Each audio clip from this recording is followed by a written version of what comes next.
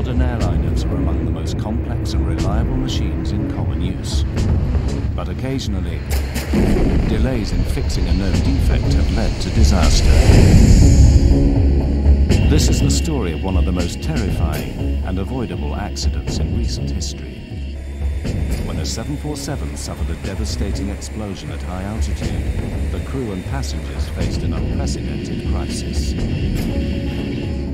It is also a story of how one family's grief led to a relentless investigation to uncover the full, disturbing truth. Lee can't have died for nothing. You know, you've got to find out why he died, and you've just got to make sure that it never happens again. And it reveals how other known problems in aircraft design have continued to go uncorrected, causing further avoidable accidents. So would I be surprised if it happened again? I would be surprised if it didn't happen again. It is a matter of time.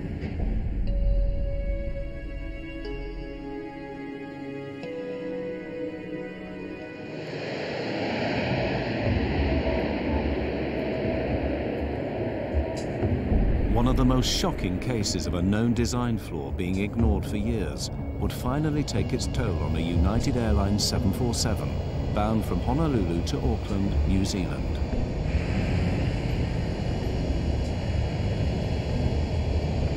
As Flight 811 prepared for takeoff, the crew were concerned with another kind of threat that had recently led to tragedy. We were in the aftermath of Lockerbie, and I had instructed the crew to be particularly aware because it was a through flight from Los Angeles going through to New Zealand.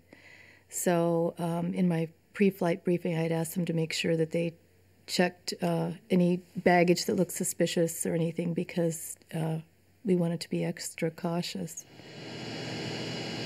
Flight 811 was heavily loaded, 337 passengers, packed cargo holds, and a full fuel load.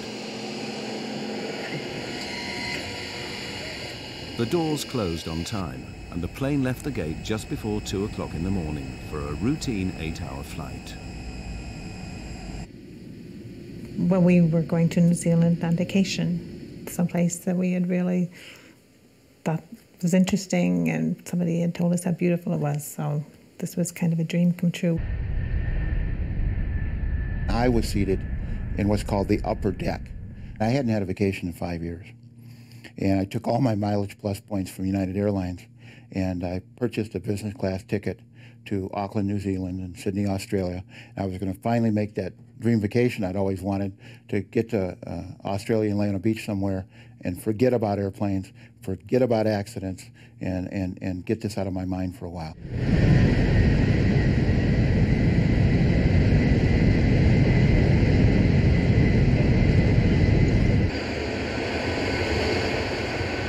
On the flight deck, Captain Dave Cronin was hugely experienced, just 2 months short of retirement. Rotate.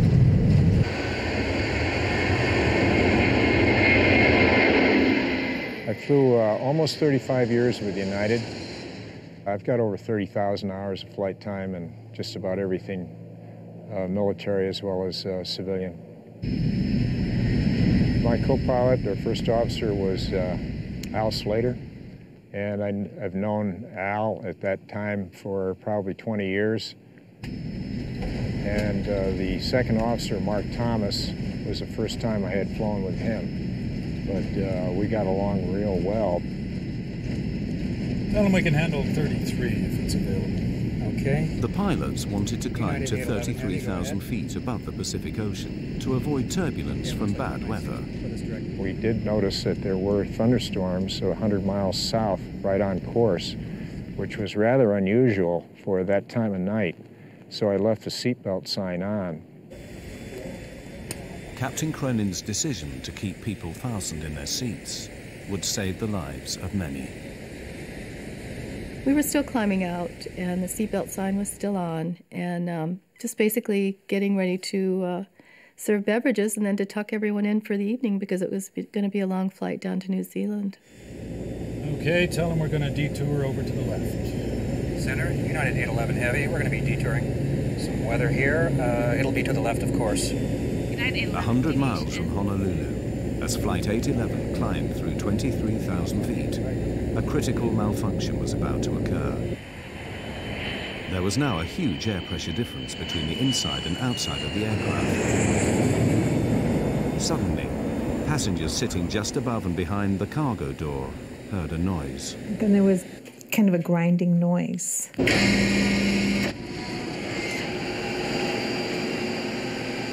I heard like a thud. In the next nanosecond, it was pure, unadulterated pandemonium.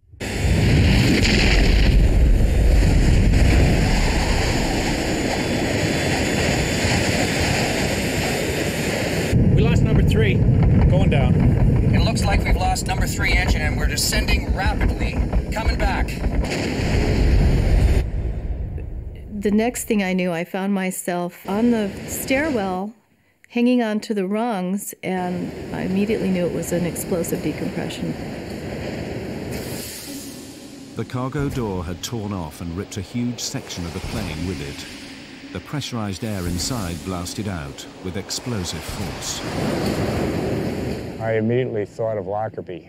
We actually thought it was a bomb that went off. It was hell on earth. Everything on the airplane that wasn't fastened down, tied down, or secured what became airborne.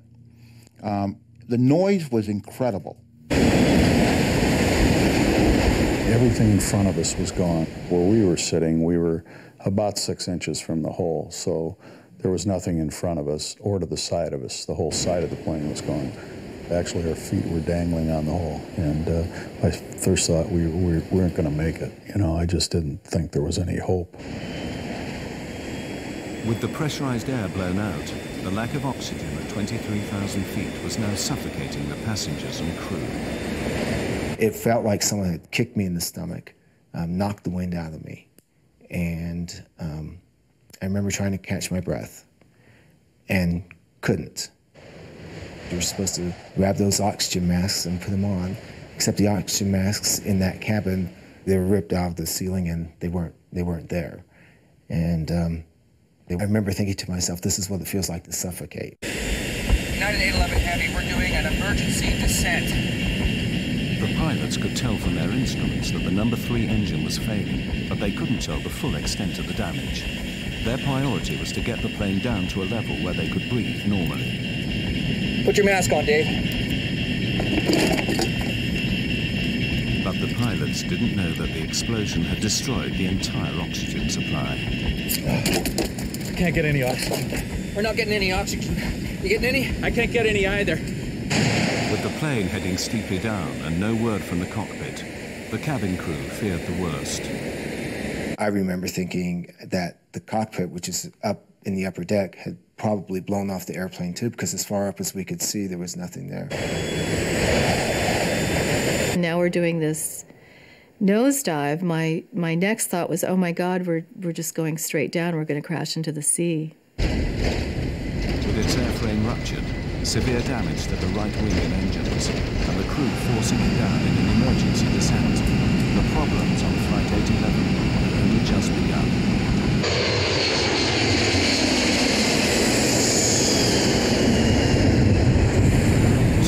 After suffering a devastating explosive decompression, Flight 811 was still in a steep emergency descent, passing rapidly through 15,000 feet to reach breathable air. United 11 Heavy, say your altitude now. Leaving 15. United 811 Heavy, we're out of 15.5. United 11, roger. I think we blew a door or something. Tell a flight attendant to get prepared for an evacuation. The crew finally began to level out at a safer altitude. But they now faced a barrage of problems. The most immediate was the disintegration of the number 3 engine, nearest to the explosion. We don't have any fire indications? I don't have anything. Okay, we lost number 3. Let's shut it down. There's no M1. Yeah, okay. Ready for number 3 shutdown checklist. Number 3, before you shut down number 3, the generator went off. Looks all right to try it now.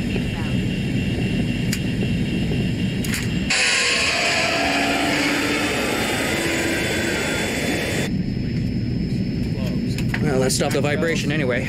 Fuel jettison procedure. Main boost pumps on. Center, United 811. We need the equipment standing by. Company notified, please. Got a control United 11, problem. Roger. Center wing. Left, right. Valves on. Start dumping the fuel. I am dumping. One stewardess had been seriously injured by falling debris. As Laura Brentley had helped her, the full gravity of their situation suddenly became clear. As I'm holding her in my arms, I looked up, and as I looked up, that was the first time I saw this tremendous hole on the side of the aircraft that was just a void, and seats were missing, and I immediately knew that we had lost passengers. 5 rows of seats had been blown out in the decompression, killing 9 passengers. On the flight deck, the crew had turned the stricken plane back to Honolulu, but with 80 miles still to go, the crisis now got far worse. We got a hell of a control problem here. I got almost full rudder on this thing. Are you dumping as fast as you can? I'm dumping everything. We got a problem with number 4 engine? Yeah. Debris from the explosion had also damaged the number 4 engine. If it failed completely, the implications were severe. If you're on 2 engines and you weigh 700,000 pounds, that is a big deal. Simply because with that kind of weight, 2 engines are not going to keep you in the air. You're going to come down.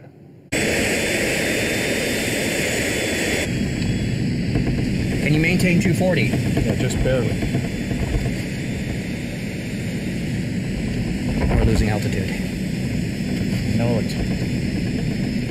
Center, United 811 Heavy. Do you have a fix on us? Affirmative, sir. I have you on radar. Okay, we've lost engine number 3, and we don't have full power on engine number 4. We can't hold altitude right now. We're dumping fuel, so... United 11 Heavy, Roger. I show you 60 miles south of Honolulu at this time. Roger. I haven't talked to anybody yet. I can't get to them. You want me to go downstairs and take a look? Yeah, let's see what's happening down there. I think we lost a compressor, but... Can't hold altitude. Yeah, I told him that we're Put gonna... some max on there. I got takeoff power on this thing. Whatever you need, Captain. Although the number 4 engine was failing, the pilots pushed it, along with the remaining engines, to full power, a setting they should not be run at for more than 4 minutes. But the nearest land was 15 minutes away. I look out the window on the right-hand side, and I see flames, big flames. And I know what flames in an engine means. It's not good. The pilots were unaware that the number 4 engine was now on fire. You got 250 knots now. That's good. 7,000. Yeah, no, we're getting more rumble. Watch your heading. Watch your heading. You want to go direct Honolulu. Okay, I'm going to go downstairs and see what the hell is going on. Yeah. Go ahead and run down and see what's happening. I saw the flight engineer descend down the stairwell. And when I saw him, my relief was, oh my God, they're alive. And there was a huge sense of relief for me. He saw the hole, turned as white as a sheet, and I screamed to him, dear God, please get us down. We've got a fire out there. Oh yeah, we got a fire in number 4. Go through the procedure. Shut down the engine. We're not going to be able to hold this altitude on 2.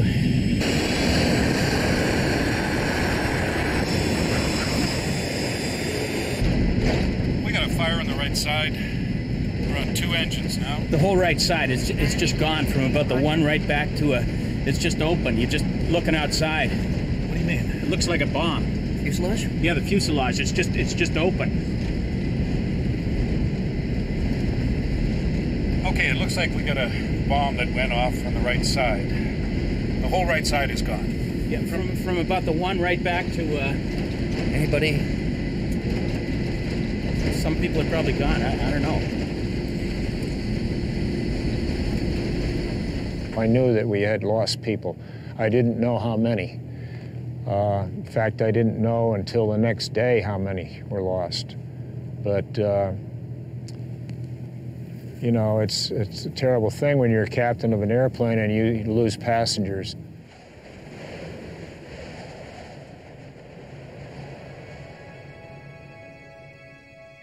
Lee Campbell, flying home to New Zealand, was sitting in row 10, just in front of the cargo door.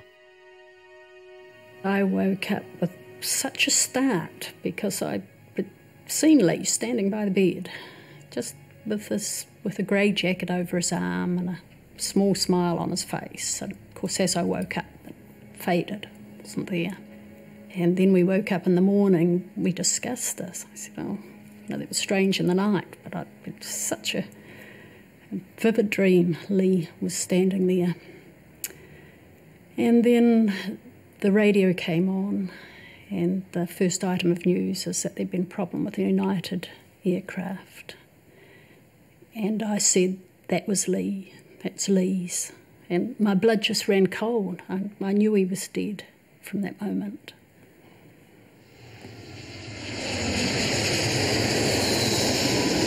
Center, do you read? We evidently had a bomb or something. A big section of the right side of the airplane is missing. 911 Heavy, roger. I wouldn't go any faster than I had to, because that hole, I mean, I wouldn't get it over 250 knots, because that's a big... Okay, what's our stall speed? I wouldn't go below 240. Yeah. I don't know if we're going to make this. We didn't know that we were going to make it back. So we were actually preparing to ditch that airplane at night in the Pacific Ocean, which has never been done before. In the cabin, the crew prepared for the worst. My training kicked in and got up from my jump seat and started instructing the crew. We have to prepare the cabin. We have to, prepare for a ditching, which I thought was inevitable. You're running around getting life vests on, and I do remember thinking, I'm not sure this is going to matter, because when we hit the water, I just imagine the plane's going to split apart. I knew that if we hit the water, it'd be tantamount to hitting the ground, and there would be very few, if any, survivors. So my mind went to the things that meant something to me, and at that point in my life, it was my son.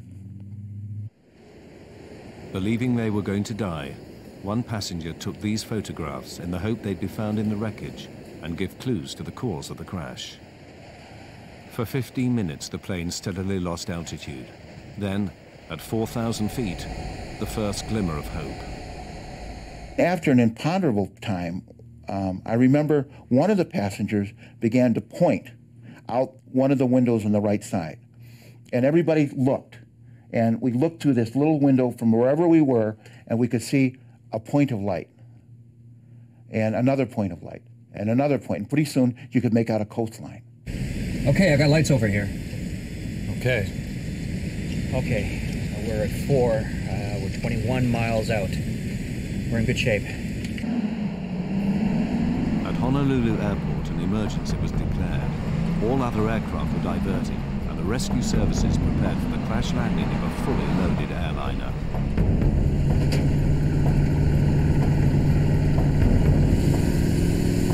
Hey, you want to give me some speeds? Yeah, 150 is going to be your 2-engine. Use a 160. I need souls on board if you have it. Okay, souls on board. 160 is the minimum. Stand by, United 811 Heavy. I don't know how many's on board. 200 and... I don't have the paperwork in front of me here. We're too busy right now. 200 and something. Okay. 6 minutes from the airport, the crew now had to slow the overweight plane for landing. But the effect of this was unknown. What's going to happen when I start coming out with flaps and landing gear?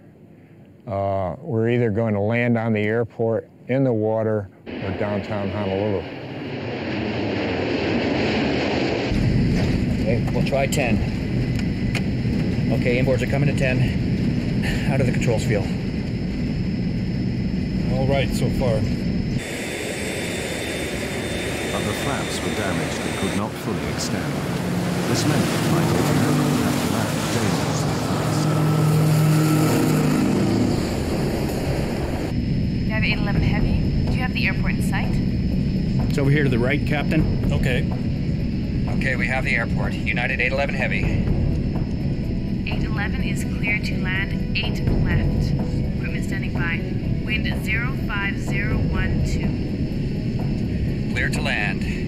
8 left, United 811 Heavy. As the unstable 747 lined up for landing, the pilots knew they would only have one attempt. But even if they got it on the runway, the nagging question remained. Would the stress of impact cause the damaged and overweight aircraft to disintegrate?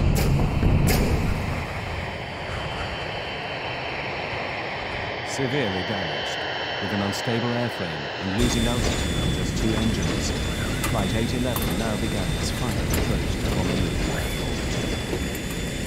2-engine approach. 2-engine approach. We still had no idea how far off the ground we were, if we were going to make it to Honolulu or not. But that seemed like an appropriate time if we were somewhere around land, that we're probably going to try and land somewhere to get the passengers in their brace positions. So that's when we started yelling for them to get down into brace positions.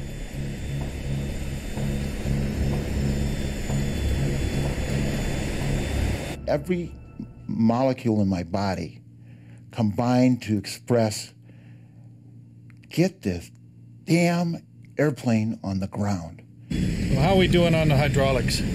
Hydraulics are good. You got brakes? Normal hydraulics. So we got brakes, but you're only going to have reversing on 1 and 2. Though I thought maybe there was a chance that we were going to actually be able to attempt to land, the thought came to my mind, what happens now? Do we, on impact, do we explode? Do we fall out this huge hole? Despite dumping fuel, the aircraft was still critically overweight. But without full flaps to keep it in the air, it had to approach fast. 1,000 down. The danger was that the undercarriage could shear off and the plane break up. 1.5 high. 190.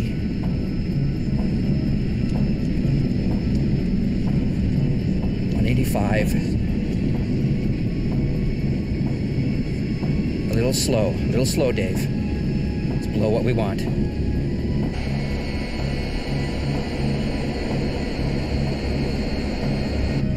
Coming up on the glide slope. Okay. Well, let's try the gear.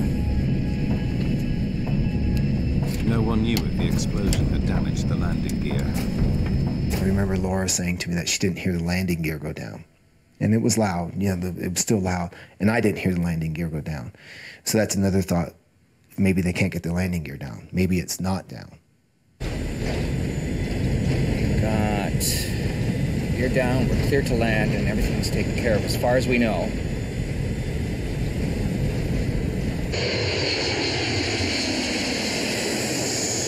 $200. 195. Half a dot high. Looking good. 192. 195. Coming off on the power. 100 feet.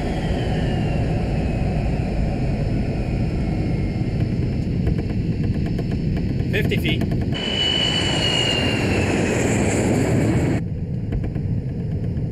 Center the trim.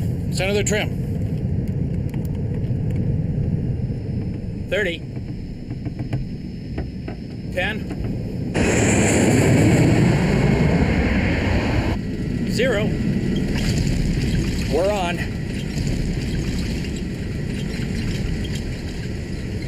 Gear's holding. We landed. It felt fast. And that was my next concern, is that we weren't going to stop at the end of the runway, that we were just going to keep going.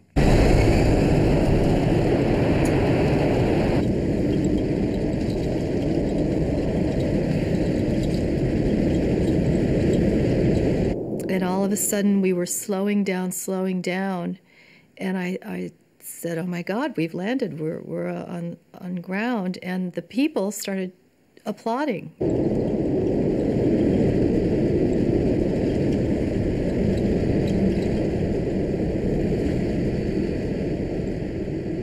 Probably the best landing I've ever made.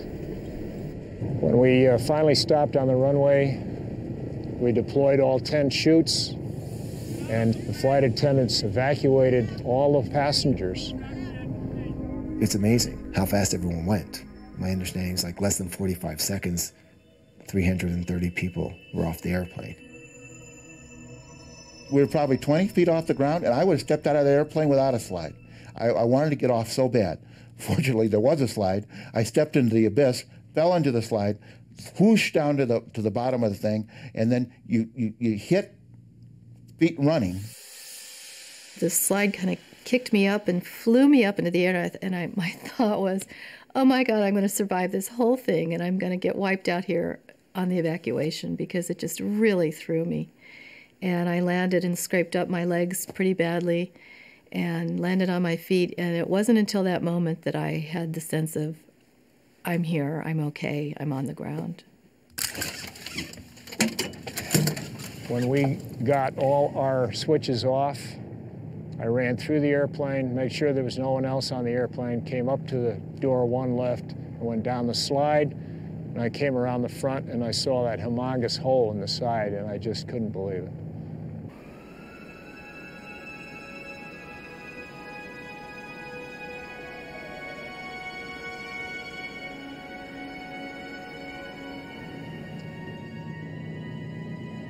By the grace of God, we made it, and it was an awesome experience. I would never want to go through that again. It was crazy, it was wild, it was scary, all at the same time.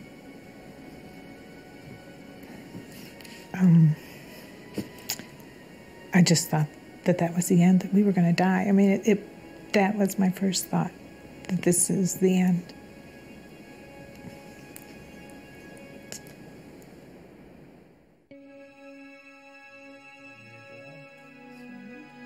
But for the families of the 9 people who were killed, the ordeal was only beginning.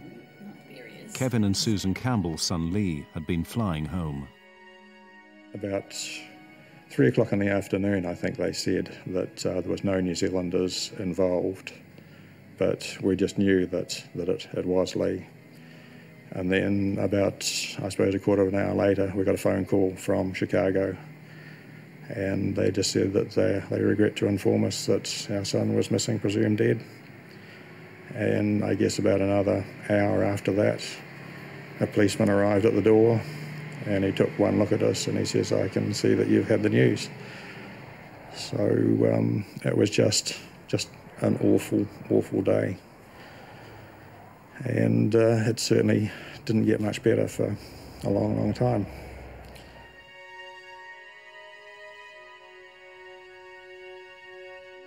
Although Lee's body had not been recovered, the Campbells flew straight to the wrecked aircraft in Honolulu. Your initial feeling is that you want to be as close to the spot where your relative died, and that was the aircraft. So we had to immediately go in and see the aircraft. The damage inside was horrific, just a total mess. And the hole in the side of the aircraft was much bigger than I had thought it would be, even though we had seen television newsreel reports. And it was so sad to get in and actually see where Lee's seat had been. The legs of the seat were still there. There was a good bit of fuselage beside him, and still a window. But the Campbells' desire to find the cause of Lee's death inevitably brought them face to face with dreadful details. They took us to the medical examiner's office as well, because they had found body parts and that sort of thing. So they didn't actually show us the body parts, but they showed us bits and pieces that they had recovered from the engines, and we got the medical examiner's report on what they had recovered. So, you know, we really would have preferred that it was Lee that went through the engine, because it would have been an immediate death, whereas it was a 4-minute fall down to the ocean, and we know that the people could have been alive as they were falling. And when you think about that, that's just horrific. As it became clear that their son's body would never be found, the Campbells' need to find the cause of the accident that killed him grew stronger. Lee can't have died for nothing. You know, you've got to find out why he died, and you've just got to make sure that it never happens again. The Campbells embarked on a relentless personal investigation that would last nearly 2 years. The loss of their son meant they would stop at nothing to uncover the truth. The engines number 3 and 4. 2 months after the accident on Flight 811, when the National Transportation Safety Board held preliminary hearings, the Campbells made sure they were there. But they soon grew frustrated. The NTSB would not complete its report for months, so the Campbells took matters into their own hands. We certainly weren't going to leave it to the NTSB to come up with the findings. We were going to follow through. And when the hearings ended, they had said that we could take whatever we wanted off the press table. And Susan walked up to the top table and yelled out, "There's a really good setup here." So grabbed a box and loaded in all of the documents that we could find up there. Kevin's the most honest of people I know, but here he was taking something that we hadn't specifically been told we could take. And we're heading out the door just as the NTSB were arriving back in with the trolley to pick up all their documents. So we were out the door and into a taxi and gone.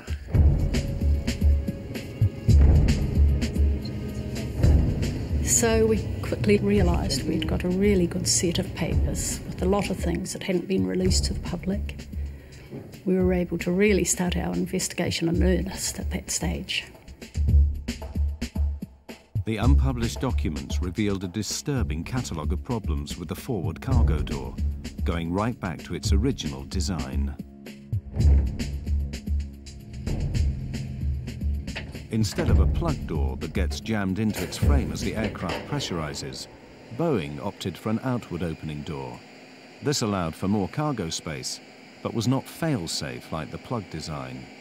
So Boeing built what they believed was a foolproof locking mechanism. What they do is they build in multiple redundancies to make sure the door is properly latched and does not open. And you build it in to a point of that it's extremely improbable that the door would ever open. So what went wrong on Flight 811? The Campbells soon discovered that the problem lay in the design of the locking mechanism. To lock the cargo door on the 747, electric motors rotate C-shaped latches around pins in the door frame. A handle then moves arms, known as locking sectors, over the top of the C latches to prevent them from reopening. But as early as 1975, problems were found with the locking sectors. Kevin Campbell, an engineer by training, built a model to show the weakness in the Boeing design. Initially, the locking sectors were made in aluminium, and in 1975, Boeing realised that they weren't strong enough, and they actually doubled up the aluminium to make it double thickness. But it still wasn't strong enough, and a lot of the airlines didn't even put the doublers on anyway. The weakness of the aluminium drastically increased the risk of the door accidentally opening. With the aluminium locking sectors, if the C-locks tried to backwind, open electrically, it would just push the locking sector out of the way. It just simply wasn't up to the job that it was designed for. For 20 years, 747s have been flying with this crucial weakness.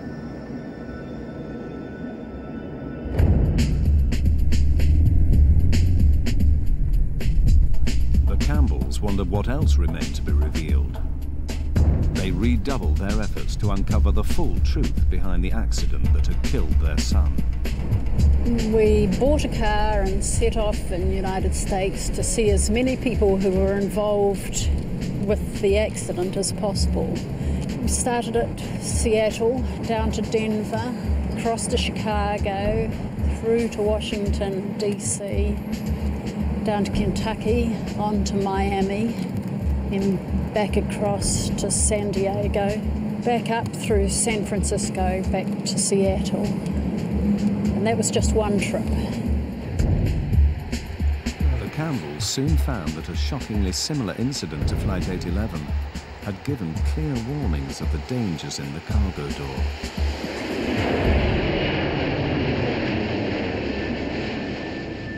In 1987, 2 years before Flight 811, a Pan Am 747 had been climbing out of Heathrow when it failed to pressurize at 20,000 feet. The pilots had to turn back. When they got back to Heathrow, they found that the door was hanging open 1.5 inches at the bottom and all of the locks were open. When it got to the maintenance base, they found that all of the locking sectors were either bent or broken. Why had the sea latches turned and bent back the locking sectors? Boeing claimed that the ground crew must have mishandled the mechanism. The door had been closed manually, and what they said happened was that the guy wound the sea locks closed, 98 turns of a speed wrench. He closed the outer handle and then wound it open again. And if to be in the position that they were found in when the aircraft got back, he would have had to wind them open 98 turns. And this is just absolutely ridiculous. But the Campbell's investigation uncovered another vital clue to why the sea latches had turned. A report by Pan Am engineers highlighted problems with the door's electrical system. It had a fault in the S2 master latch lock switch that should have turned off the power to the door when the outer handle was closed. This was an alarming finding. When the outer handle was closed, the S2 master lock switch was meant to disconnect the power supply and stop the sea latch motors from turning. So could this have failed, allowing the motors to open the door? To find out, Boeing asked the airlines to do a simple test. Close the outer handle, then press the switch to open the door, and see what happens. When they hit the switch, it actually worked. The Boeing thought, this is not going to work, but it actually worked. There was power to the door locks with the outer handle closed, and the lock started to move, and it started to force the locking sectors out of the way. And a few days later, the airline started ringing in and saying it was damaging their planes. So Boeing stopped the test. But it meant that on those aircraft, the S2 switch had failed, which is a silent failure. And all of those aircraft were likely to have the same problem as 811. They were just waiting for a short circuit to open the doors. The Campbells now became convinced that the accident on Flight 811 began with a failure of the S2 switch. Power remained on to the sea latch motors. All it took was a short circuit in the 20-year-old wiring, which had been found to be frayed on other aircraft, to start the motors up. The aluminium locking sectors were too weak to stop the latches turning, and the cargo door burst open. The National Transportation Safety Board determines that the probable cause of this accident was the sudden After waiting a year for the NTSB report, Kevin and Susan Campbell expected it to match their theory of what had led to the accident on Flight 811. I assumed that we would have a report come out that this was an electrical malfunction, and was staggered when they came out and said that the door had been mishandled. The report focused entirely on the fact that the door lock must have been mishandled by the ramp attendant. That was disappointing, and we felt that they must have been at a different hearing from the one we were at. So how had the NTSB come to their conclusion? There was other evidence that we had found during our investigation of improper procedures by the United mechanics and ramp people. So we were convinced that there was, we could use the word abuse being done on the doors. The doors were sort of abused and weren't maintained very well. We concluded that the probable cause was mechanical. For the Campbells, the NTSB's failure to mention the electrical problems just wasn't good enough. What they said happened was the door was closed, the locks didn't fully close, they just partially closed, just hanging on the pins, and then they closed the outer handle. But it just simply can't happen because that part of the locking sector is still intact. Just simply can't happen. You can't close the outer handle unless these are in the fully locked position. It's the only way that the outer handle will close. And just closing this manually, you can't exert enough force to actually damage this part of the locking sector. All it does is just butts up against there. If the locks aren't fully closed, it just simply butts up against them and goes no further.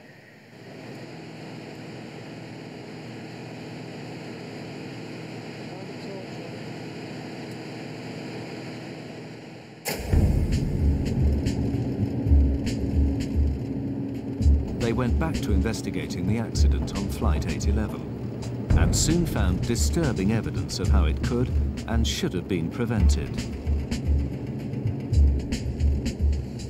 After the Pan Am incident in 1987, it turned out that Boeing had issued a directive to the airlines on how to correct the weak aluminium locking sectors. The airworthiness directive that came out was to replace the aluminum sectors with steel sectors that could not be bent.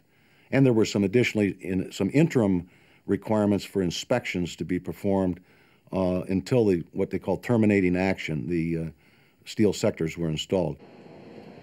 The fix was cheap and simple, but getting it done was not.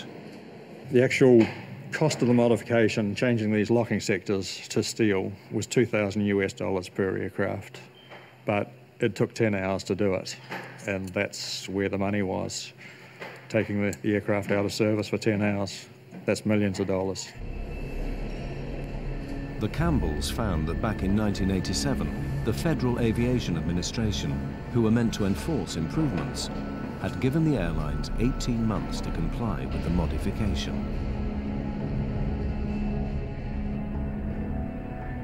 Within a year, Lee Campbell and 8 others would die in an avoidable accident. So why weren't the airlines forced to fix the problem sooner? If these airplanes, these large commercial airplanes, are grounded, it's an economic disaster. So what they do is they lobby in the regulatory agency in the United States, it's the FAA, to allow them to do the fixes over time when the airplanes are in for normal maintenance. And that way, they're not taken out of service. But when they do that, when they allow the airlines, the air carriers, and the manufacturers to fix these over time, in essence what the FAA is doing is they're gambling with the lives of the passengers and the crew that are flying the airplanes during the time they're not fixed. After the deaths on Flight 811, the FAA instantly shortened the deadline for fixing the cargo door from 18 months to just 30 days.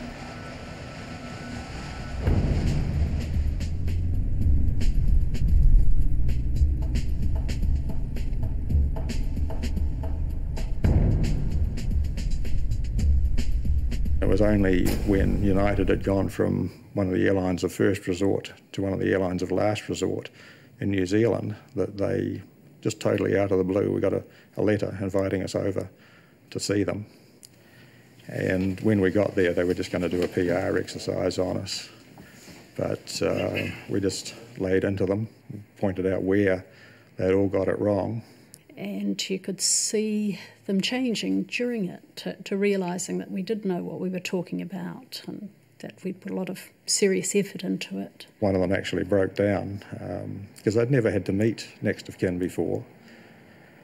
And it ended up with the Vice President of United taking us round the maintenance facility, and he had people running off in all directions just to get the information that we wanted, questions answered. We could go anywhere that we wanted, and everything was laid on for us because at that stage they realised that we really did know what we were talking about. The pressure of the Campbells' campaign eventually began to pay off. The vital piece of evidence that could prove them right, the cargo door, still lay 2 miles down in the Pacific Ocean. But as articles appeared in the American press, the NTSB commissioned the US Navy to search for it. 100 miles south of Honolulu, a deep submersible began to trawl the seabed. We went to Honolulu and waited there while they had their attempts.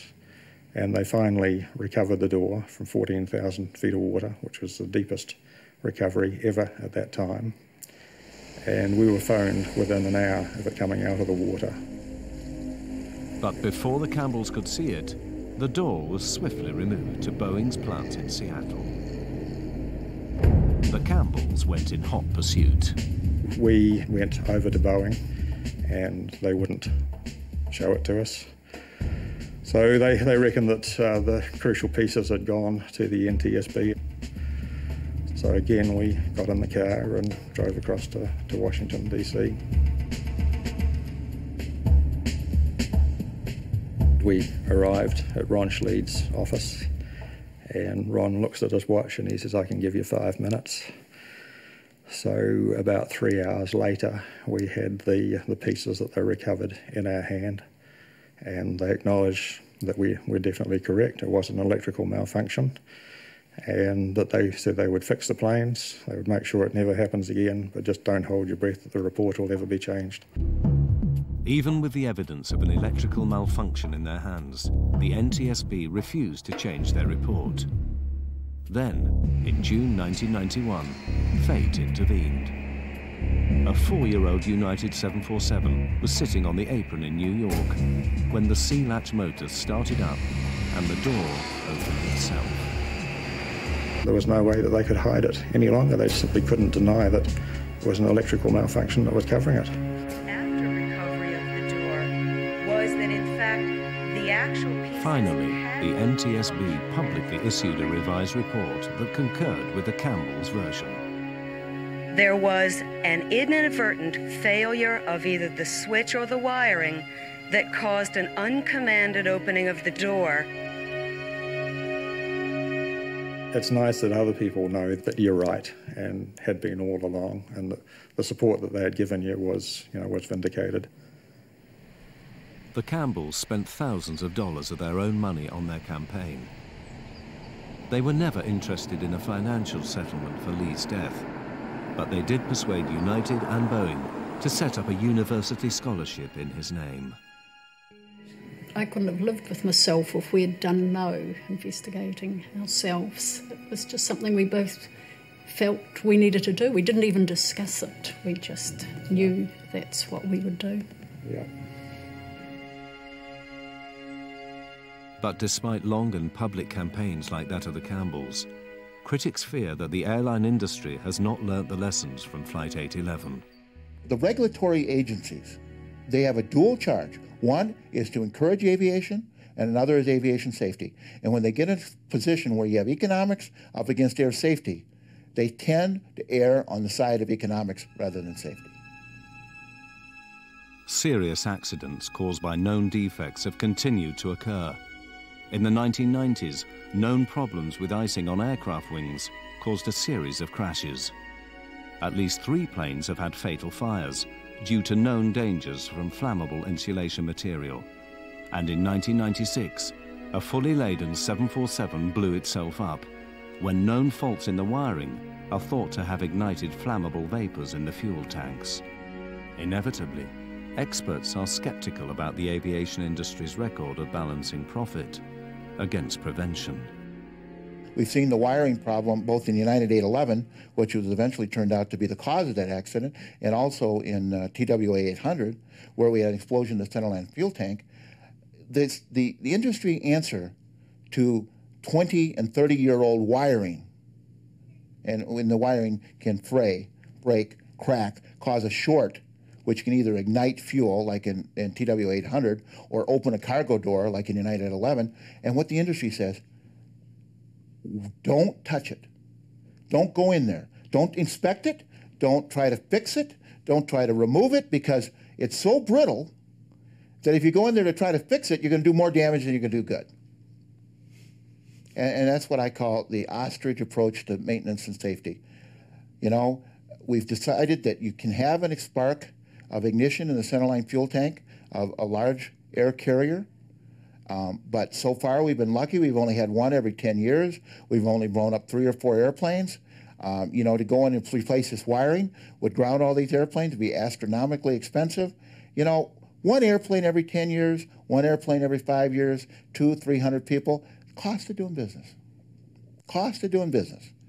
And that's a great economic analysis, and unless your mother or your child is on board one of these airplanes that happens to pay the price for their economic satisfaction.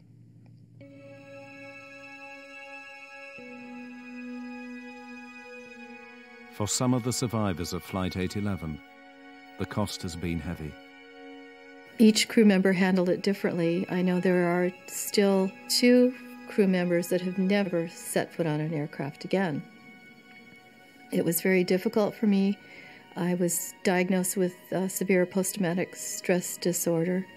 You can't reason, you can't think. Making the slightest decision is very difficult. You're just at a total loss. So it was very difficult to cope with.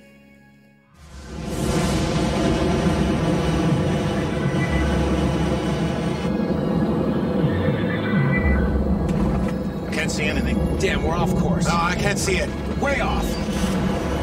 On June the 1st, 1999, as an American Airlines jet prepared to land amid fierce thunderstorms, passengers knew they were flying into trouble. I don't know what made me aware, so doggone aware, that we were going to have a problem. Oh, no! Within minutes, their worst fears would be realized. Other one! Other one! Other one! Other one!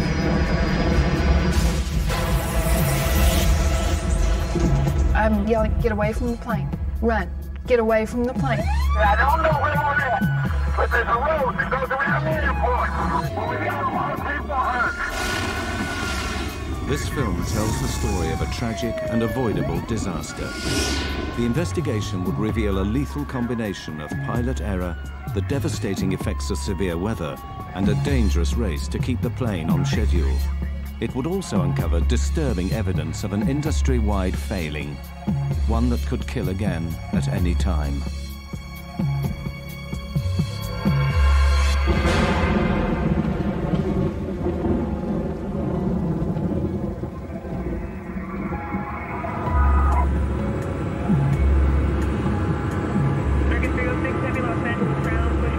Despite reliable aircraft and extensive training, modern airlines and their crews face unprecedented pressures. Intense industry competition demands that the whole system, from the flight planners to the pilots, be efficient and on time. The stresses this can bring would play a vital role in the loss of Flight 1420.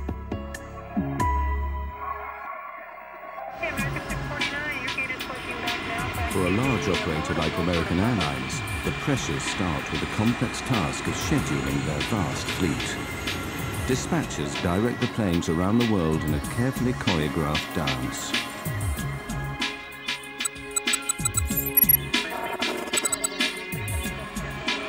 The strain of maintaining this efficiency affects the entire system. Of course, competition has become very intense, a lot of pressure on the dispatchers, pilots, flight attendants, and basically the whole infrastructure to accomplish the mission and make a dollar. Every effort is made to ensure that nothing disrupts these fragile schedules. But there is one variable that no airline can control: the weather.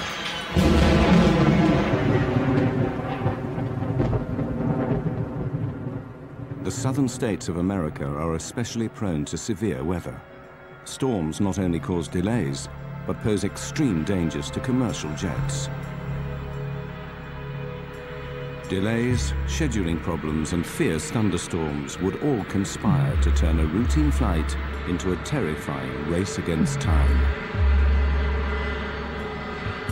On June 1st, 1999, American Airlines Flight 1420 is running late.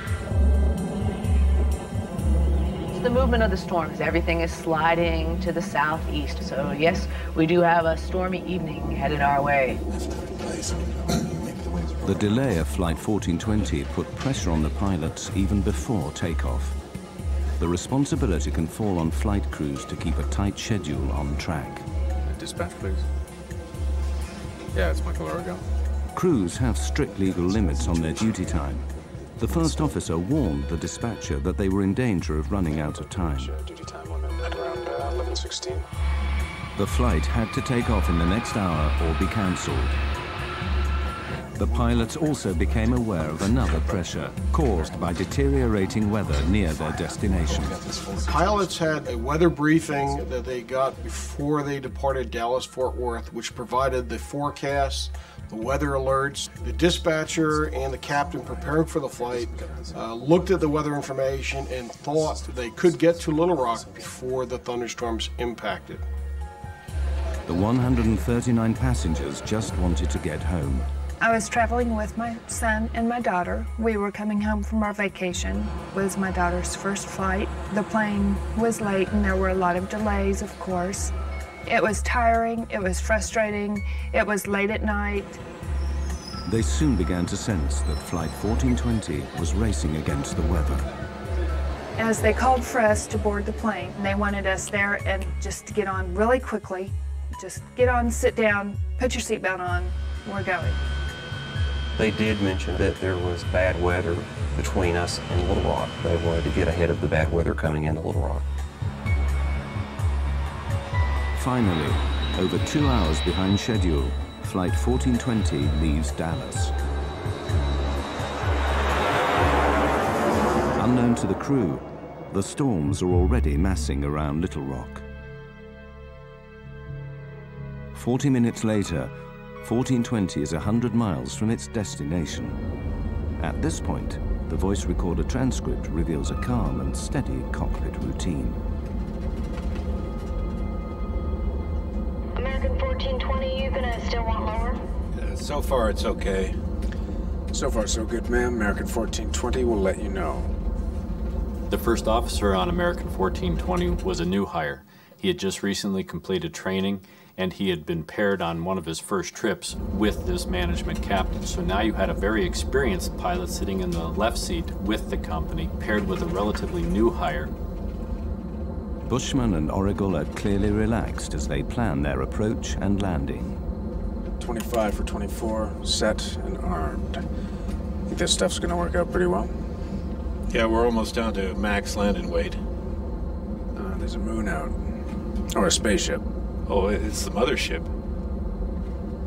Center pump's coming off. All right. The pilots are keeping a close eye on the storms ahead. Onboard weather radar scans a cone-shaped area of sky in front of the plane. Potentially severe storms show up in red. There's your big watt diddly. Yeah, we gotta get over there real quick.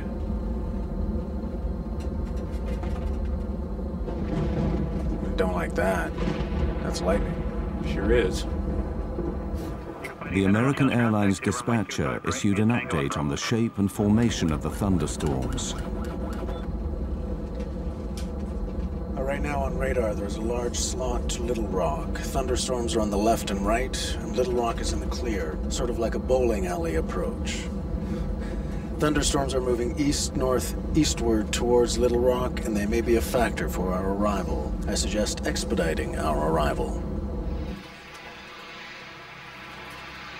Dispatcher gave this flight crew the weather information. It appeared to him that there was going to be a gap, or what he called the bowling alley, where you had two types of thunderstorms or two thunderstorms with an alley between it. And that the flight crew, if they had expedited their travel to Little Rock, could probably make it up that alley before the two storms closed together. But as Flight 1420 descends, the plan to beat the storms is about to go seriously wrong. The pilots do not realize that the walls of the bowling alley are closing in.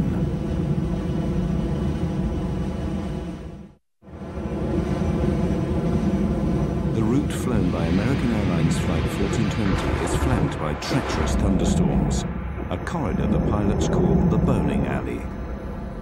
With 80 miles to go, the path to Little Rock still appears to be clear. This is the bowling alley right here. Yeah, I know. In fact, there are the city lights. Straight there. You want to go down? Not yet, but pretty soon. We're about 80 miles from the airport, and we started our descent toward it. quite a light show on the side of the aircraft, and we're going to be passing that on our way to Little Rock. It's been a pleasure having you aboard our short flight, and I'd like to take this opportunity to thank you for flying American Airlines. The lightning seemed to be on both sides of the plane. It lit up the inside of the plane. Very quick, you know, just kaboom type lightning, which was a little scary. There was quite a light show off to the left. Normally that doesn't get pointed out. If you go past the Grand Canyon, that gets pointed out, but not a lightning show.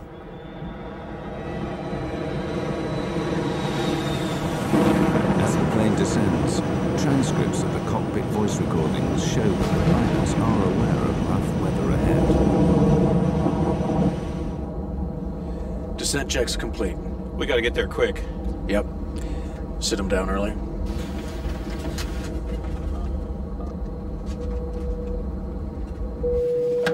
Hello? I think it's going to get a little bumpy here again, if you don't mind. Do we need to sit down? Well, how far through are you? We're almost done, but not quite. Well, finish it up real quick. Okay.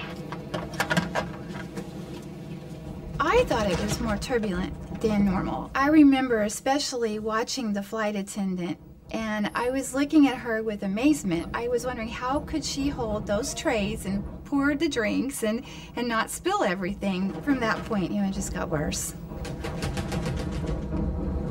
With flaps 40, 130,000 pounds, 200 feet. As they prepare for landing, the pressure on the pilots will now steadily rack up. Not required. Manual brakes? Manual's fine. At first, as the crew pick their way around the storms, everything seems steady. Yeah, actually, there's a city right there. Yeah. Breaking through this crowd. Good, doing good.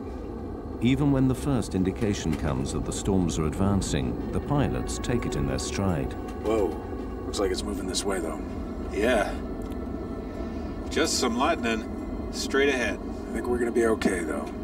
Right there. Yep, right down the bowling alley. As my friends would say, California cool. Cool.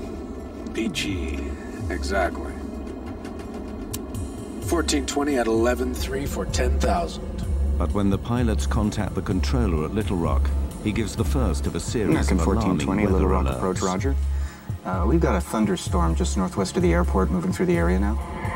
Wind is 280 at 2.8, gusts 4.4, and I'll have new weather for you in just a moment, I'm sure. Gale force winds are gusting to 50 miles per hour, enough to blow tiles off a rooftop.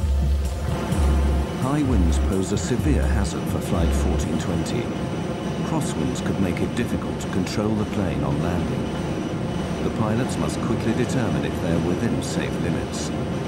They calculate the strength of the crosswind from its angle to their final approach. All right, so that's 280 at 44.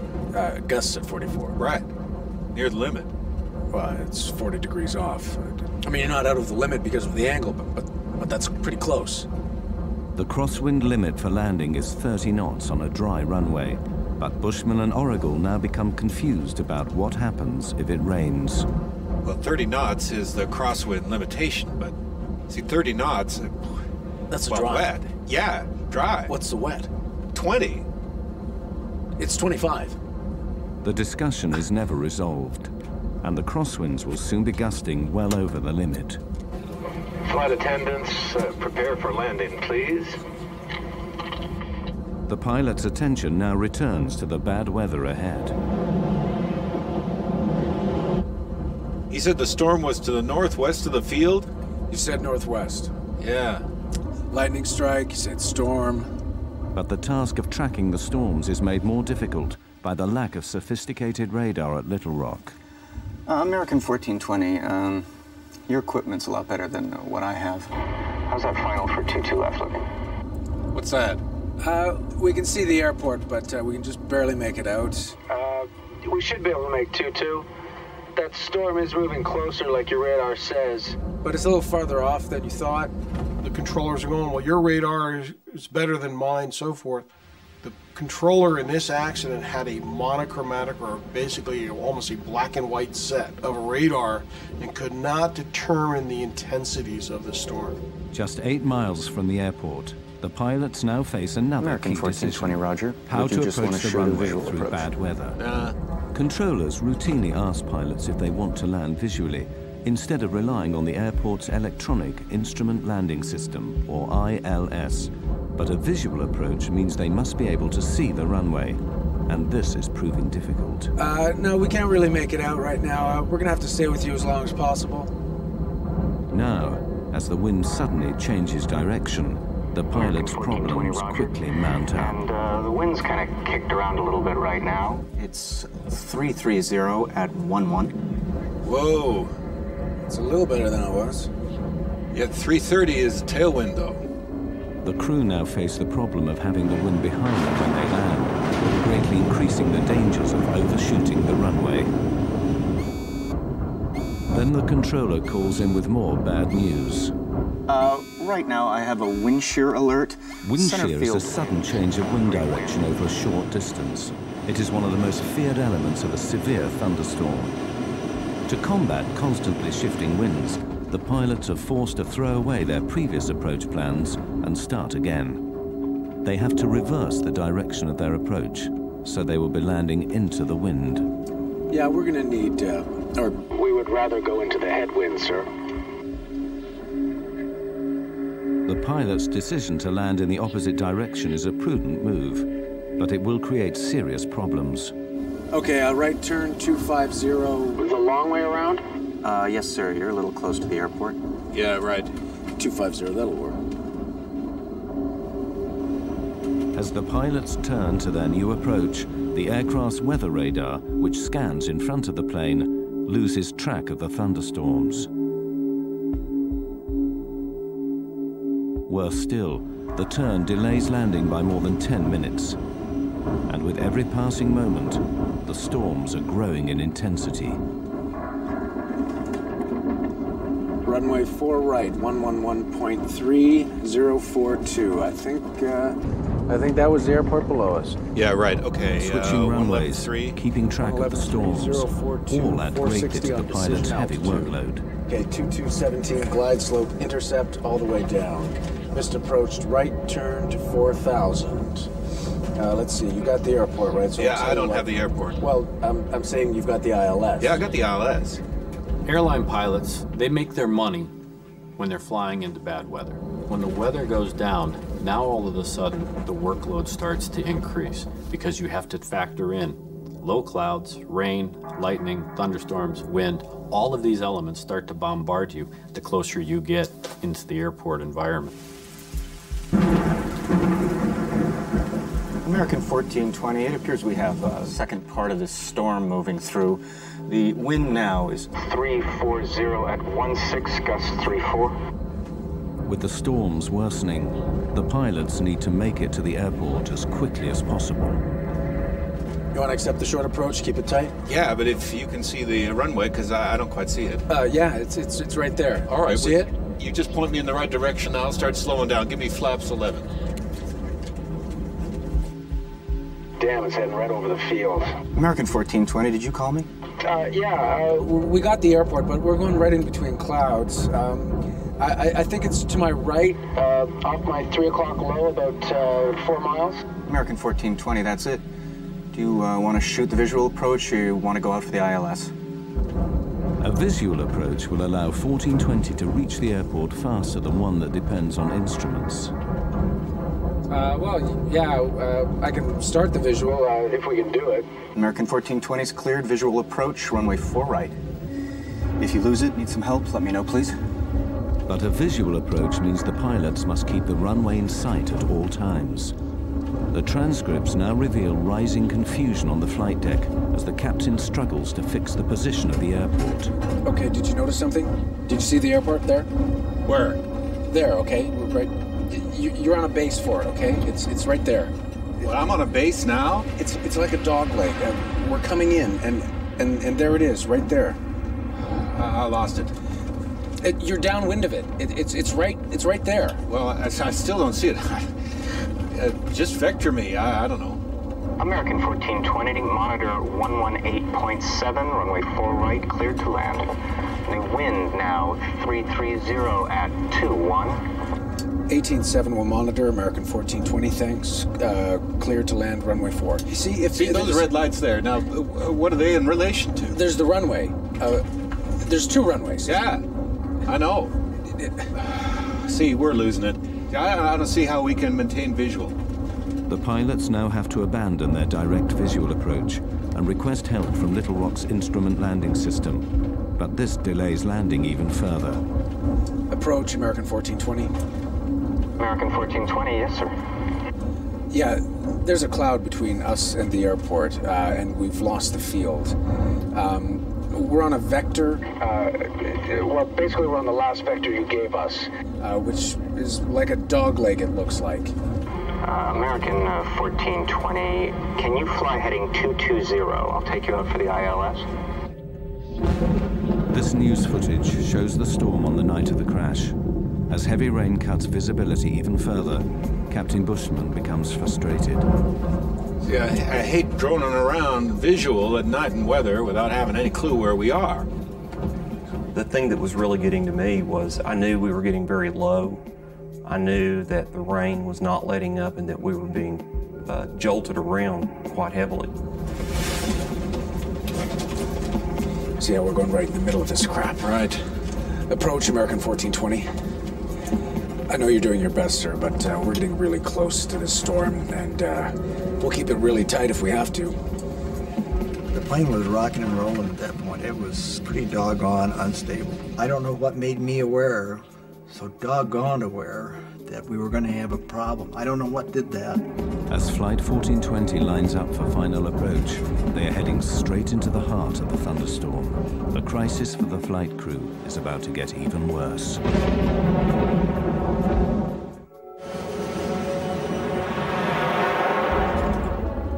With Flight 1420 4 minutes from touchdown, severe thunderstorms give the pilots another major problem. Blinding rain and thick cloud are obscuring the airfield. The visibility on the runway, known as RVR, is getting dangerously low.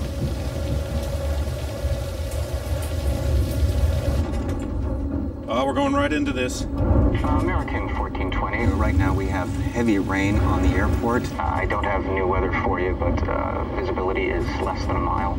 And the runway 4 right RVR is 3,000. Visibility is down to 3,000 feet. The pilots are unsure if it's safe to land. 3,000? Roger that, 3,000, American 1420. This is 4 right, correct? American 1420, that's correct, sir, and runway 4 right, cleared to land. The wind's now 350 at 30, gusts 45. Can we land? 030 at 45, American 1420. 3,000 RVR, we can't land on that. No, 3,000 if what you do look we need? No, it's 2,400 RVR. Okay, right. Yeah, we're fine. All right. 15. Landing gear down. And lights, please.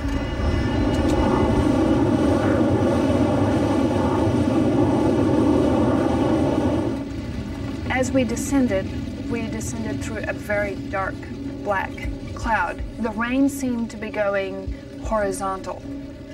It was windy enough, apparently outdoors, that the plane was moving around a lot. I'd never done this before. I buckled up really tight, almost uncomfortably tight, and I was concerned enough. I put my shoes back on and got ready to go. There was something going on that made me very nervous. The crosswinds are way over the limit.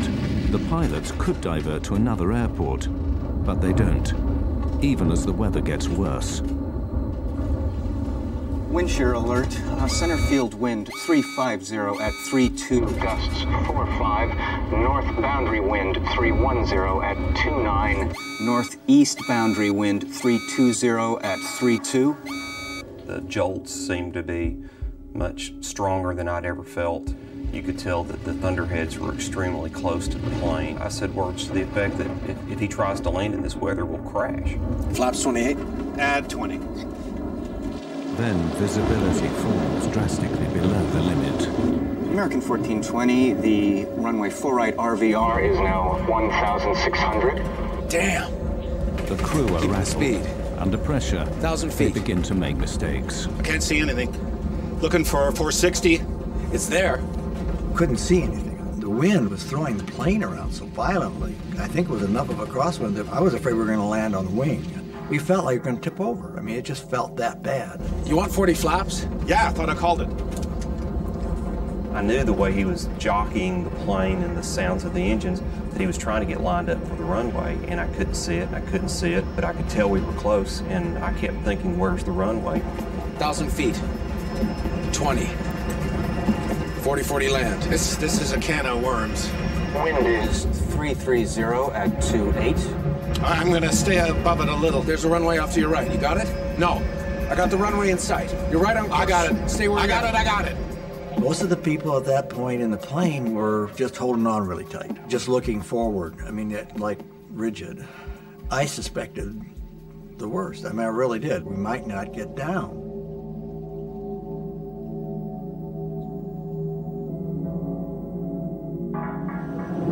In the midst of fierce thunderstorms, Flight 1420 is about to land at Little Rock. Low visibility and high winds make the final approach treacherous. Wind 330 at 25. 500 feet. Plus 20. Wind 330 at 23. Damn, we're off course. No, I can't see it. Way off. I can't see anything. Got it? Got it! 100 feet. 50 feet. 40. 30. 20. 10.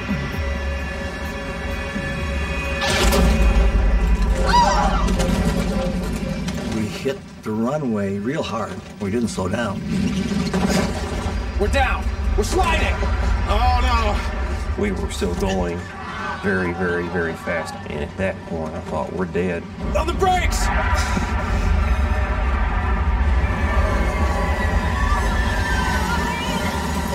It was just chaos.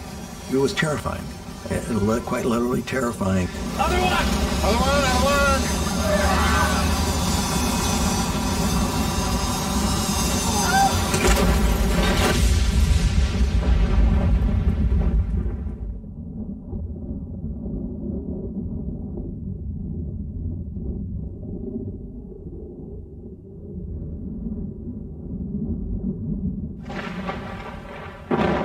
When the plane actually stopped, there was a moment of absolute, total silence.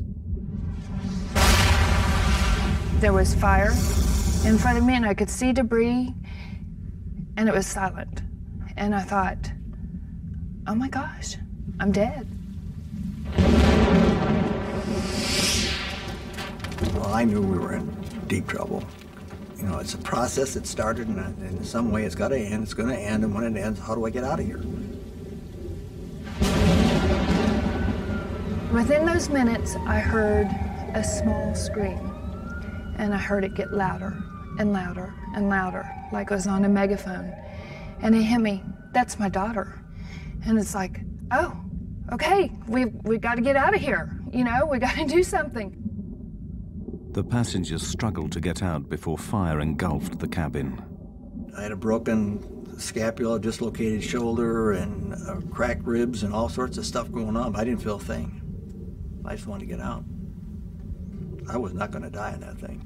I got out of that plane probably in 10 seconds. It's like being in war. Go, go, go. I'm yelling, get away from the plane. Run. Get away from the plane. Go, go, go.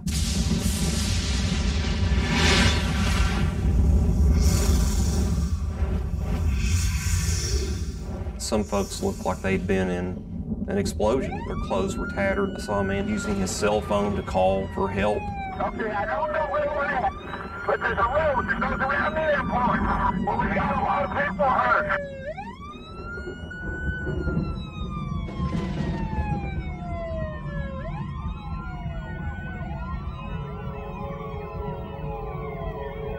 Traveling at over 100 miles an hour, the aircraft ran off the end of the runway, plowed down a 25-foot embankment, and slammed into a steel walkway.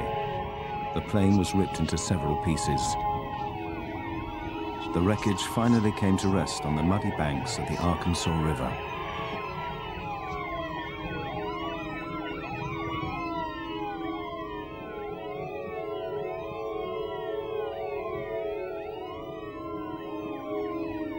Ten passengers died in the crash. Captain Bushman was killed instantly when the cockpit was split open by the steel walkway. It was a shame I hadn't, literally a shame that I had not done more to save people. That's the worst nightmare I have.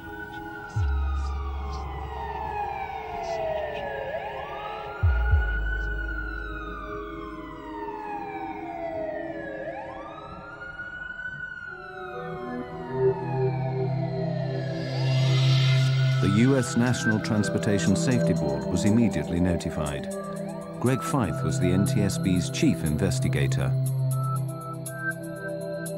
The night American 1420 happened, I received a phone call about 1 o'clock in the morning from our communications center at the NTSB advising that there had been an aircraft accident at Little Rock and there may be some fatalities involved. Fellow investigator Don Ike was quickly on the scene. There's a sense of adrenaline as an accident occurs like this, where you're being launched to the accident scene. And there's a strong urge to get there, to try to find out what happened, to document the facts so we can prevent it from happening. The NTSB set up a command center close to the site. They would spend the next 18 months piecing together the events that led to the crash. We did have a basic idea when we got on scene of what had happened. We just didn't know why. We knew the airplane went off the end of the runway. We knew that the pilots couldn't stop it. We knew that the aircraft was destroyed going through this catwalk. We knew that the subsequent post-crash fire killed people. We just didn't know why at that point. The NTSB worked backwards from the impact, piecing together the sequence of events from the final approach all the way back to Dallas-Fort Worth. The first question for investigators was why the pilots had been unable to stop the plane. Analysis of the tire tracks left by the skidding plane showed a complete loss of control after touchdown. When you look at the width of those tire tracks, you then see that the airplane wasn't going straight, but in fact was sliding sideways. Here you have this machine that weighs 130, 140,000 pounds. It has 100 or so people on it. It is sliding uncontrolled off this runway.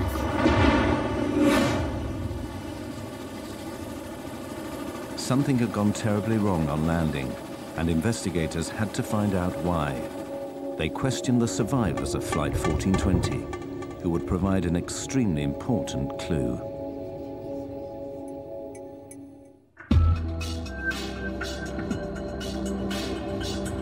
The NTSB investigators needed to find out why Flight 1420 had slid uncontrolled off the runway. They set out to interview surviving passengers, many of whom were local to Little Rock. Their eyewitness testimony would point the inquiry towards the most important mechanical system used to slow a plane down after landing. We were really interested in were those passengers that were sitting in a position right near the wings who could look out the windows and tell us whether they saw the ground spoilers deploy. Spoilers are large flaps that flip up on landing, literally spoiling the airflow over the wings. This prevents them from giving lift and allows braking to take effect. Crucially, none of the passengers saw the spoilers deploy. To check their testimony, the NTSB examined information from the airplane's black boxes. The flight data recorder, which monitors the systems on board during flight, confirmed that the spoilers had failed to deploy. The implications were catastrophic. Flight 1420 had no hope of stopping in time. On the brakes! We're sliding! Oh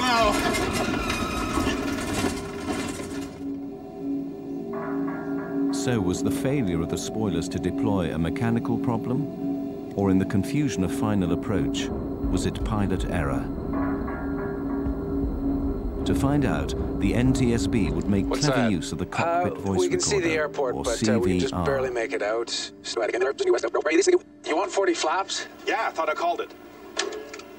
One of the key elements that the CVR team was listening for was the setting of the spoiler handle.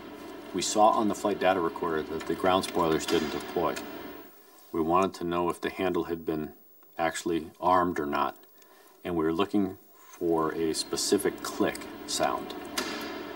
We couldn't find that sound on the accident CVR, which led us to believe that the handle was never in the armed position at touchdown.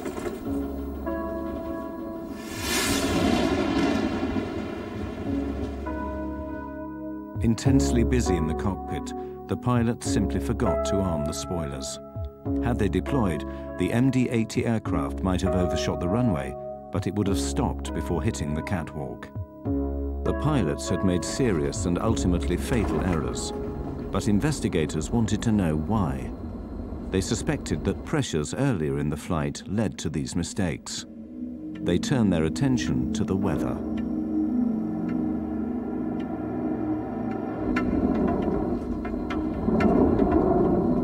It was clear to us that severe weather had been in the area around the time of the accident. How it played a part was one of the things we had to try to discover. And putting the radar images in, the observations, trying to put it all together, would take weeks, of course, to get this information done. The NTSB wanted to know what role the weather had played in the crash, and had the pilots been fully aware of the dangers. See how we're going right in the middle of this crap? One of the concerns that all pilots have when they're trying to land an aircraft is, of course, making sure that the crosswinds that they may experience don't exceed the capabilities of either themselves or the aircraft. The wind's now 350 at 30, gusts 45. Can we land? This particular flight crew had a limitation, not imposed by themselves, but imposed by the company, and that was that they were not allowed to exceed a 10-knot crosswind on a wet runway. Crosswind limits are clearly stated in the operating manual. The crew of 1420 were flying beyond regulation limits. This is a can of worms. There's a runway off to your right. You got it? No. The effect of the winds can be seen in this NTSB animation, showing the captain's desperate last maneuvers. Winds definitely impacted the flight. If you look at the animation, you'll see him fighting the winds. Definitely not good. We're down. On the brakes. Other one. But when you start talking about a wet runway, thunderstorms, not good. But were the pilots of 1420 aware of the hazards posed by the severe weather? For the NTSB, previous accidents had made the dangers of thunderstorms all too clear. In 1994, a US Air DC-9 fell victim to wind shear in North Carolina. The plane stalled at 250 feet and fell from the sky. A Delta TriStar crashed after flying into the most severe kind of wind shear that created an intense downdraft of air. So, should the crew of 1420 have aborted the approach? There's the runway. There's two runways. Yeah, I know. See, we're losing it. I don't see how we can maintain visual.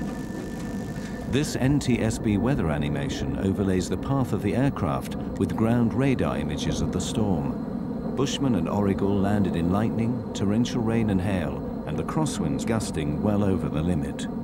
Based on the information that we had from ground-based weather radar, the flight crew of 1420 should have been seeing majority of that storm. They would have been seeing the leading edge going green, rapidly changing the yellow to bright red.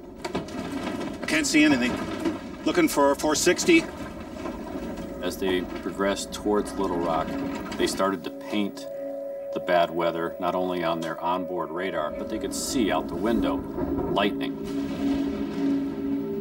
And one of the key statements that this captain made, which basically summarized the entire flight, was the captain saying, I hate droning around visual at night and weather without having any clue where we are. I hate droning around at night when I don't know where I am. That was such a key statement. It was at that point, by an experienced 10,000-hour captain, that he should have abandoned the approach going into Little Rock and either gone to his alternate or made his way back to Dallas.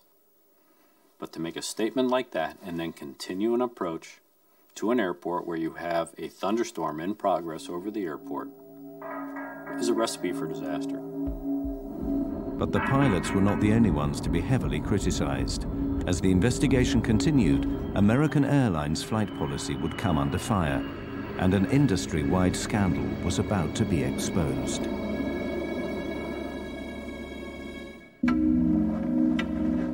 For months after the crash of Flight 1420, the NTSB dug deeper into the circumstances surrounding the accident.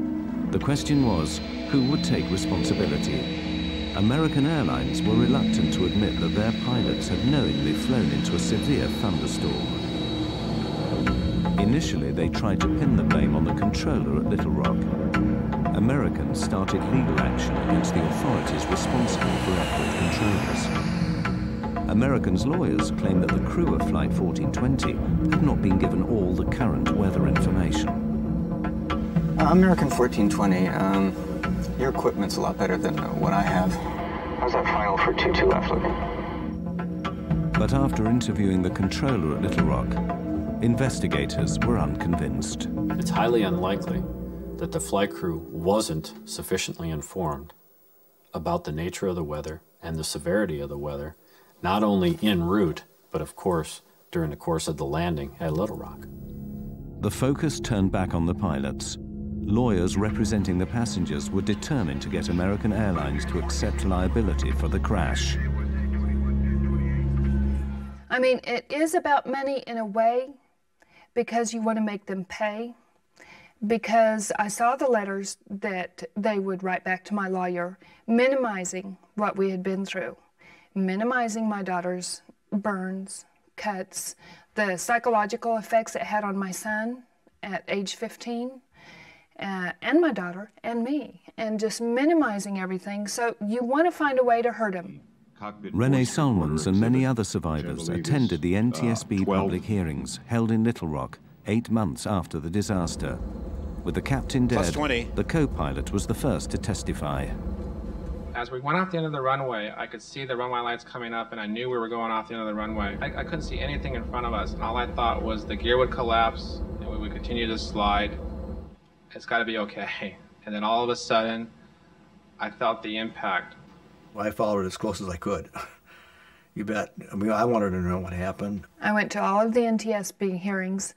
I was outraged. I was mad. For me, they didn't ask him the right questions. You know, I wanted to ask him, what were you thinking? Why did you all play chicken with our lives? The co-pilot's testimony was highly controversial.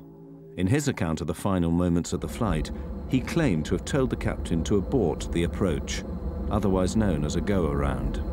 Who can call for abandoning the approach? Either pilot. Did you call for a go-around at any time?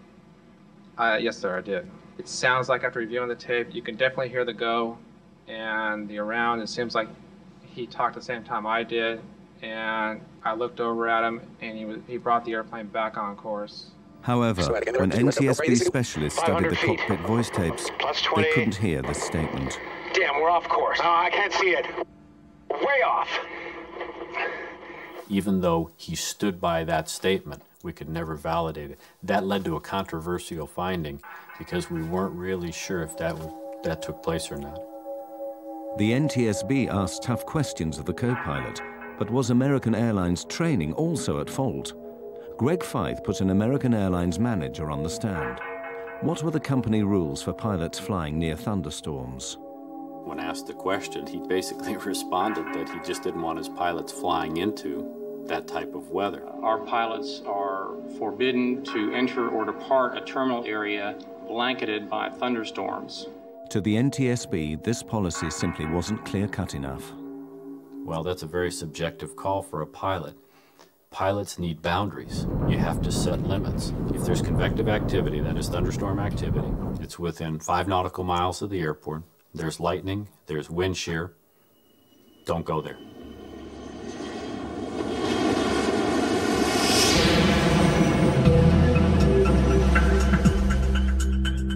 deeper they looked, the more the NTSB found that flying into thunderstorms was disturbingly widespread. Extraordinary evidence given at the hearings revealed that the problem spread through the whole industry.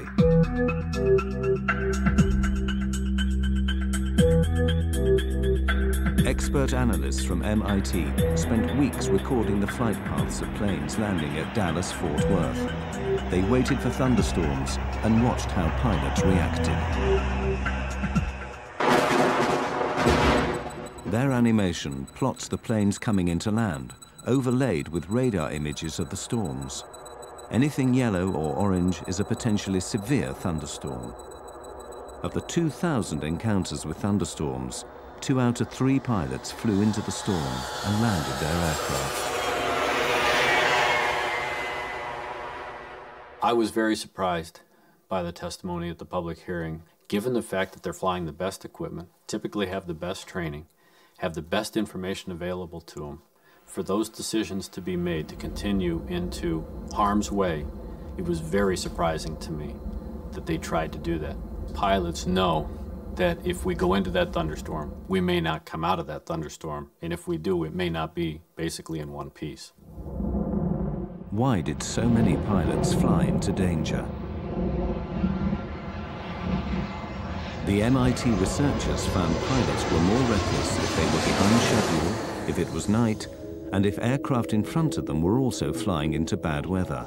In the Little Rock case, 2 of those 3 elements were present. It was night, and they were running late.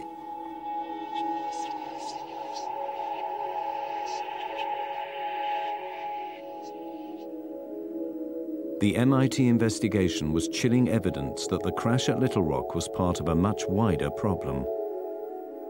We're not seeing a major improvement, put it bluntly. There's a limited time for training. Weather was a significant part that set up the stage of this accident. We do not condone any operation to be conducted in such weather. It is a known severe weather hazard, and it should have been suspended, no operation. Ironically, it also emerged that new technology may be partly to blame for bad decision-making. We're desensitizing pilots. We're putting weather radar on board aircraft. We're putting wind shear detection systems on airplanes. Most of these systems only react when you're in the hazard. That time, it may be too late. But the root causes behind the crash of 1420 went even deeper. Why were the pilots so determined to land? Greg Feith found the answer back at Dallas-Fort Worth, before the flight even left the ground. There he found signs of a deadly condition in aviation known as get-there-itis. There may have been a sense of get-there-itis. The flight crew knew that they were pushing their 14-hour duty day. It had been a long duty day. The airport's right there. Let's try it. Let's see if we can accomplish the mission. Pilots are goal-oriented. We're mission-oriented. We will stick our nose in there to try and see if we can accomplish the mission. Sometimes we will accomplish that mission, but sometimes we get too far into it that we can't bail out. We don't have any more options, and bad things happen. For Flight 1420, the pressures of get-there-itis sparked a fatal series of mistakes I can't and see misjudgments. Looking for 460. At the end of a long day, It's there. rushing to beat the storms and get the 140 passengers flaps? to their destination. Yeah, I thought I called The crew of Flight 1420 made the basic mistake that cost 11 people their lives. They forgot to arm the spoilers. They were so busy trying to get the plane on the ground that they forgot to do what they needed to do. They didn't have time to do it. After the accident, American Airlines revised their checklist procedures. Both pilots must now confirm that the spoilers are armed, ready for landing.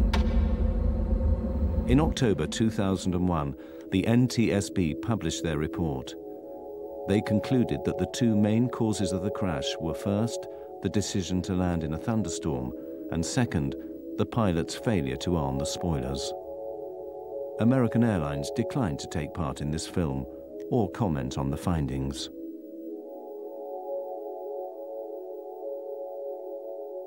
As an investigator, I had over 2 years to basically criticize and determine what the captain was trying to accomplish. That particular captain had seconds to make decisions. based on the information he was getting. And while it's unfair for an accident investigator like myself to start pointing the finger, I wasn't there. I blame them, but I'm not angry per se at them. I don't waste my time with anger on them. They'd got nothing but flack. You can understand it, but I can't understand a person, wanting to kill himself either. We've been out and visited his grave at the Air Force Academy three times, and the guy just got caught up in a bad situation. I mean, been there, done that.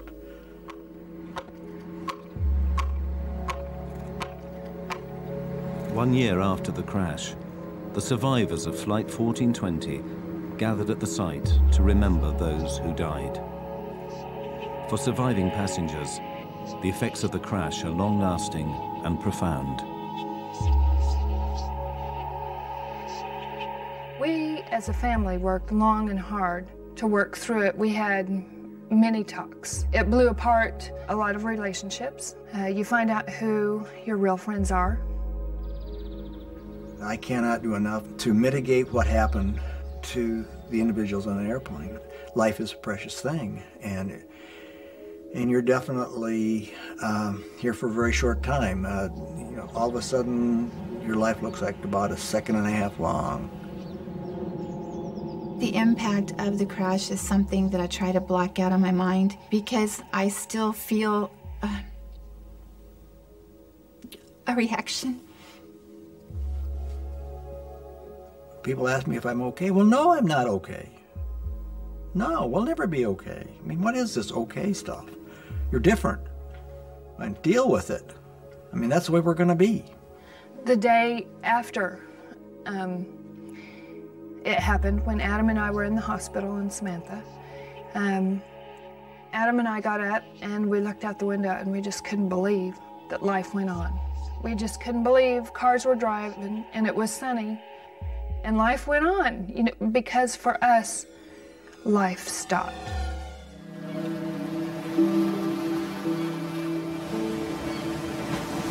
In 1998, off Canada's east coast, a modern passenger jet run by one of the world's best airlines catches fire at 33,000 feet.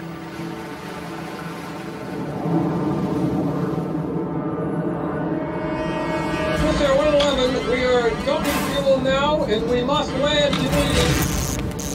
In its final 6 minutes, communications from the cockpit cease. It's burning already! Then the plane plummets into the ocean.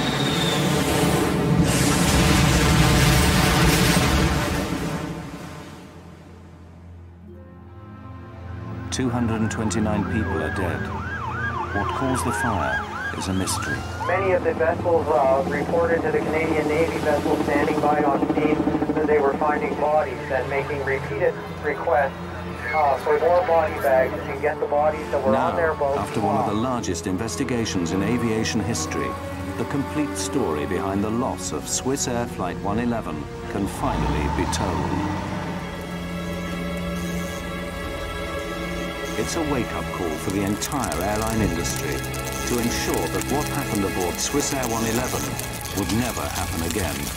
This accident investigation was a unique opportunity to assess the materials in airplanes. The problem is not only just the stuff that can burn, but the fact you can't see it. When you really have fire on board, the clock is running against you.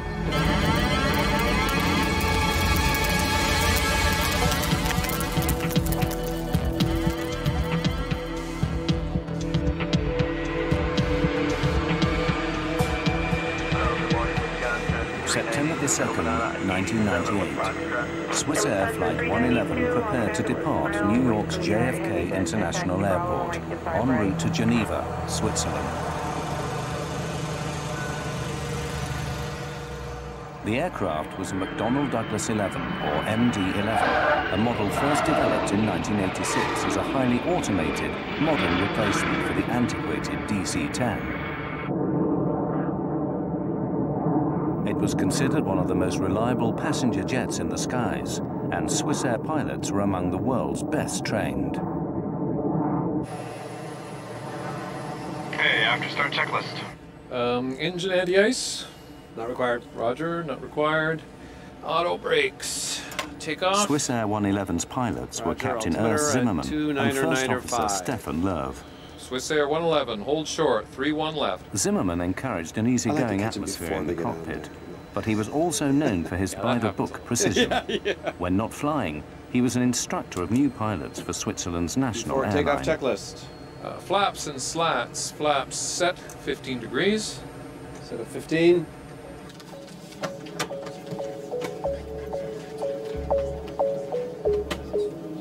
On board were 215 passengers, 12 crew, and 2 pilots. Most were French, American, or Swiss. 23-year-old Stephanie Shaw was on her way home to her parents in Geneva.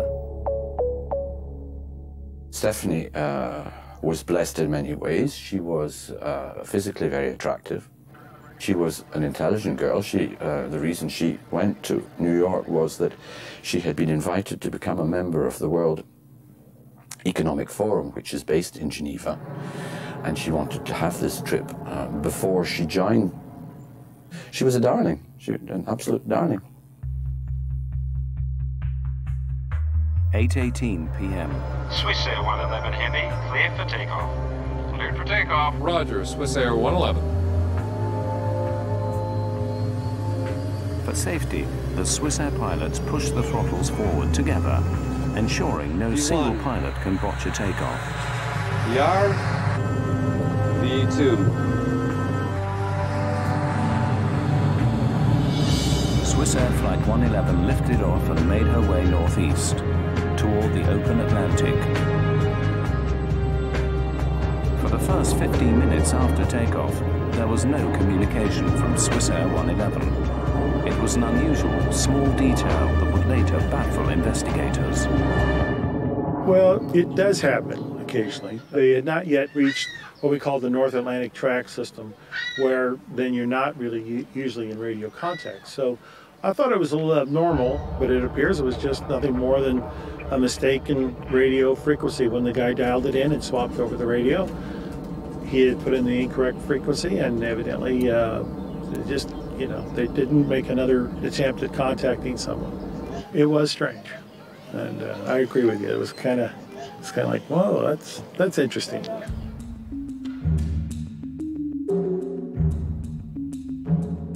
Atlantic air traffic is handled by a remote center in Moncton, New Brunswick, Canada.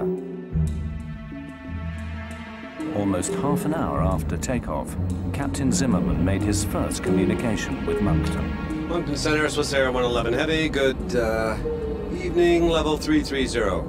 Swissair 111 Heavy, Moncton Center, good evening. Reports of occasional light turbulence at all levels. Moncton, Swissair. It was a perfectly normal transatlantic crossing.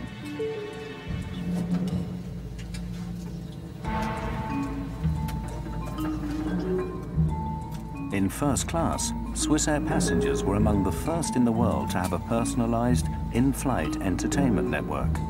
Though now common, the system was an innovation in 1998. Passengers could choose their own movie, browse the internet, and gamble. They evaluated the market, and they thought that introducing a modern in-flight entertainment system combined with a gambling system, so that passenger actually can use their credit card and gamble during long-range flights, would make them more attractive. This luxury would be the source of controversy to come.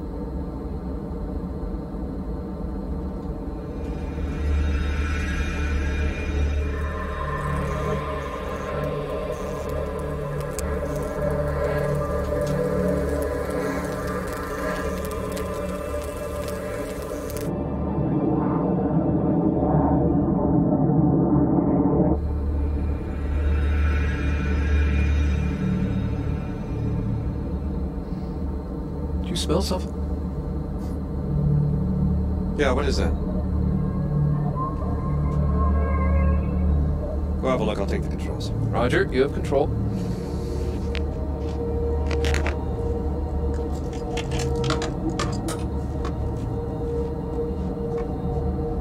First Officer Love investigated the area near the air conditioner vent. Harmless smoke traces from air conditioning systems are common on commercial jets. I don't see anything, Urs. And there's nothing up there now.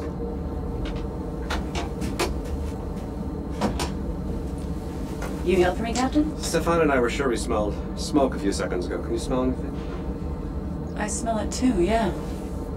Could you smell it in the cabin before you came in? No, definitely not.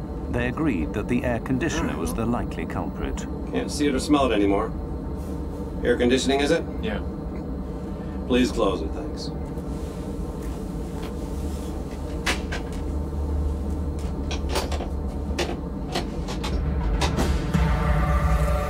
Behind the sealed panel, the pilots could not see that the problem was getting worse.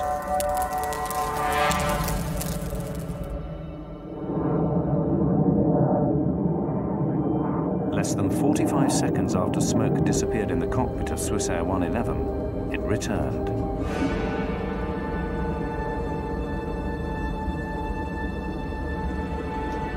Zimmerman followed Swissair procedure. Here it is again. He made plans to divert to the nearest Yeah, we better place check to this land. out. Find the closest place to land, Stefan. We'll need the nav charts from the library. Also weather data for the area. Boston's close.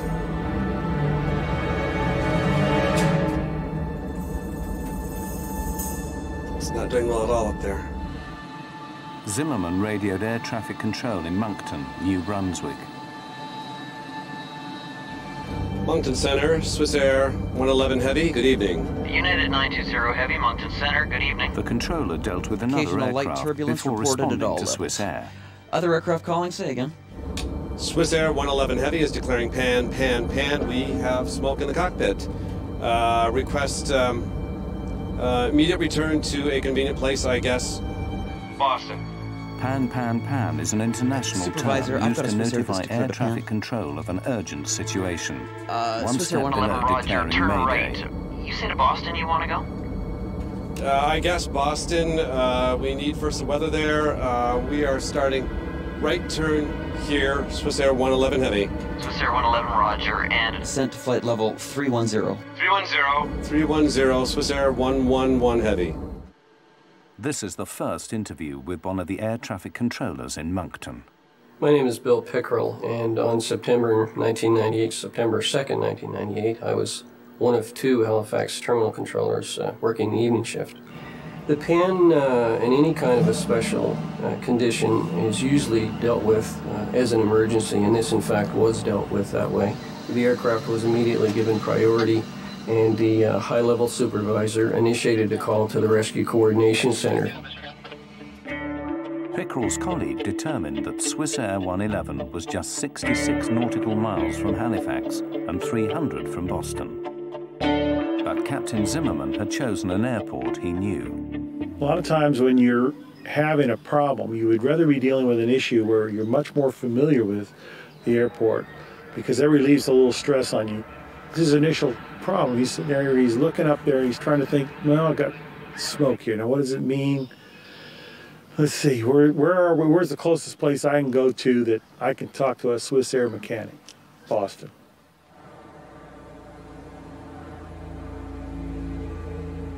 Swissair 111 Center. Swissair 111 Heavy, go ahead. Would you prefer to go into Halifax?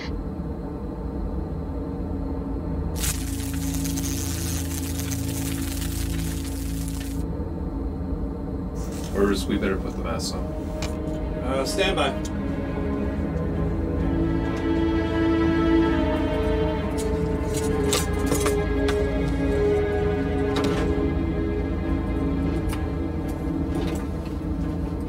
Realizing their location, I have control. Zimmerman decided Halifax was now the best option.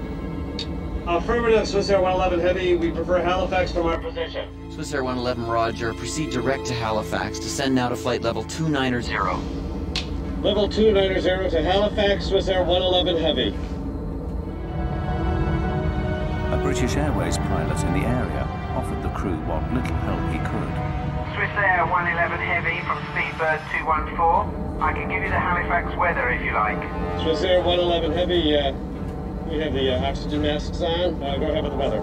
It's the 300 Zulu weather. Was Swiss Air 111 commenced its descent to below 30,000 feet. The pilots calm and in control. It would take about 20 minutes to reach Halifax. Roger, Swiss Air 111 Heavy, we copy 2980. Swiss Air 111, you're cleared to 10,000 feet. And the Halifax altimeter is 2980.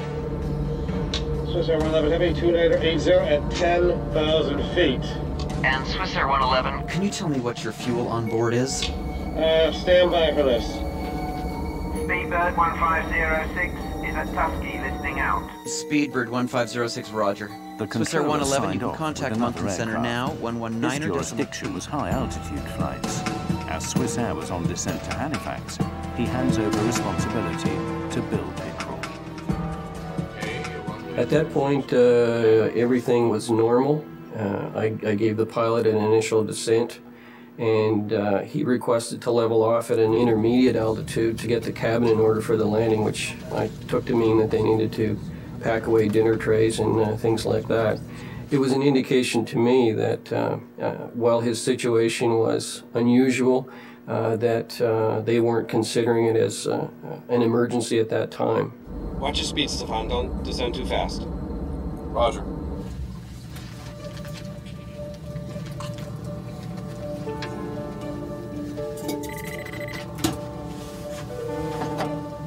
Yes, Captain. We have smoke in the cockpit here. Have the cabin crew prepare for landing. We'll be setting down in Halifax in about 20 minutes. I'm about to start the checklist here. Yes, Captain Zimmerman. Zimmerman had 2 checklists for smoke in the cockpit. To complete both would take 20 minutes. This was Swiss Air Company policy. In the meantime, Love continued the descent into Halifax.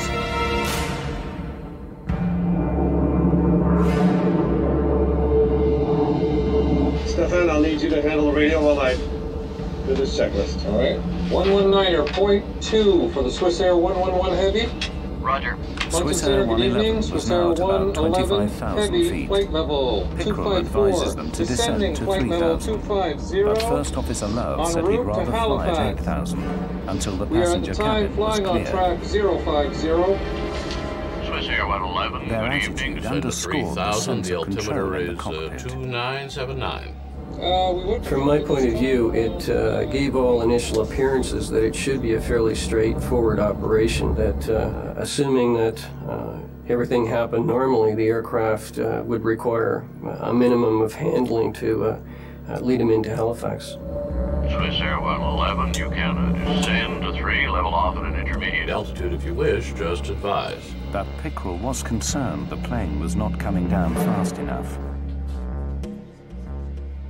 It appeared that the aircraft might have been a little bit high, and I wanted to ensure that the pilots were aware of how far they were from the airport, how many miles they had to fly, so that they could judge their own descent and make their decision about what they wanted to do.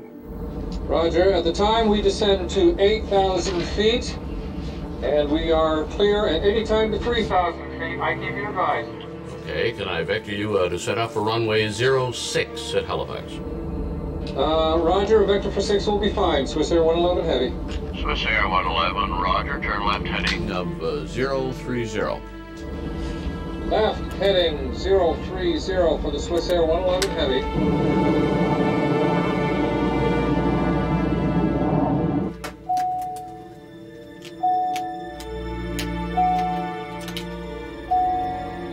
Captain Zimmerman needed information for the unfamiliar airfield, but his flight bag was out of reach.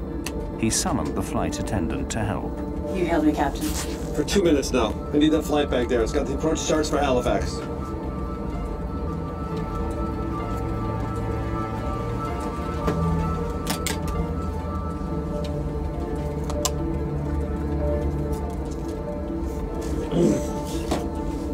Take it back to your crew. Yes, Captain.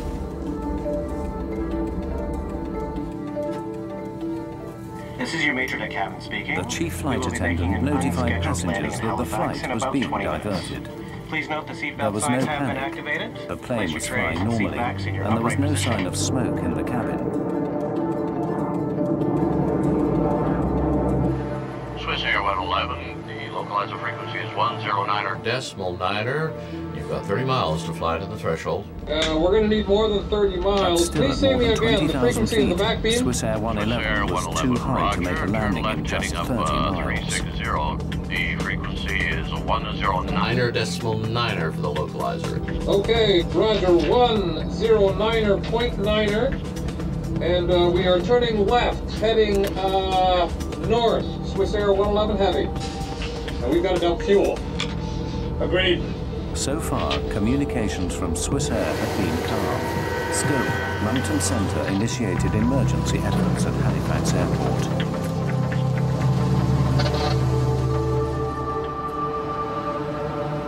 Preparing ground crews for an emergency, Pickerel sought information from the pilots.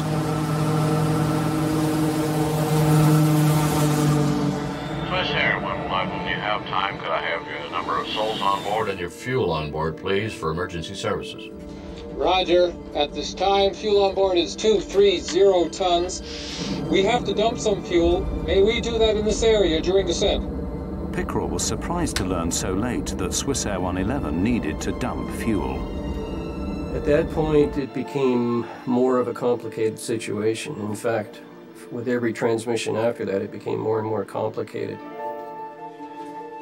Pickerel considered his options for a safe place that wouldn't take the aircraft too far from Halifax.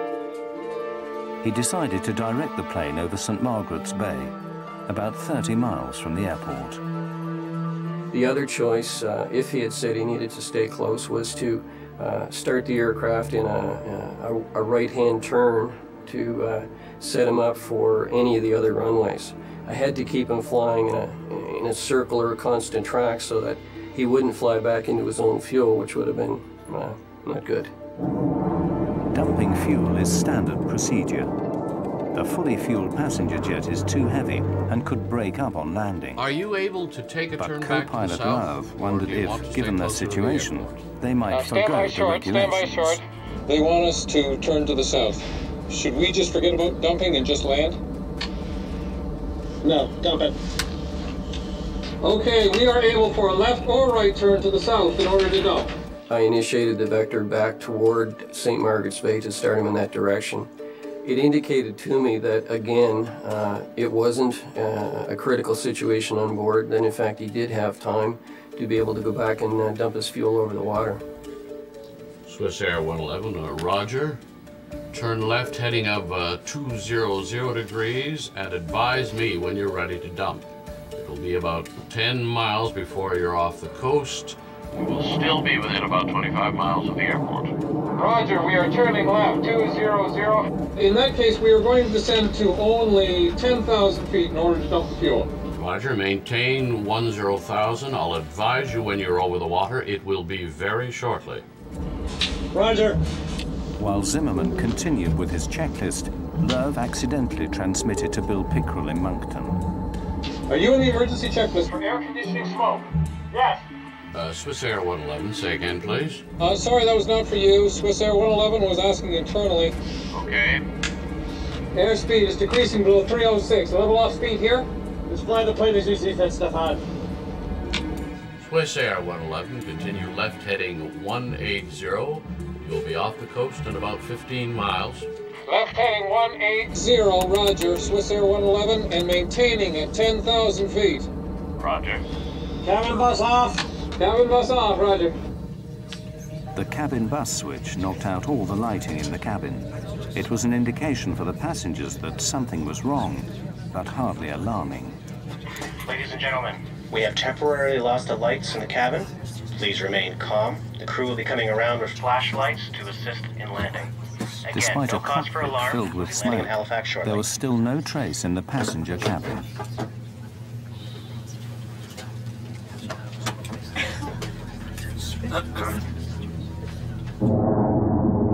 You will be staying within about 35, 40 miles of the airport if you have to get back to the airport in a hurry. Okay, that's fine with us. Please tell us when we can start to dump the fuel. Suddenly, the aircraft sent out a warning that the smoke was a sign of a more serious problem. Autopilot disconnect! Copy that, autopilot disconnect. Swiss Air 111, The autopilot disconnected because the plane's computers sensed erratic readings. In the next 90 seconds, those readings went haywire. 11,000 and 9,000 feet! Swiss Air 111, you can block between 5,000 and 12,000 if you wish. One by one, the instruments failed. The calm in the cockpit dissolved.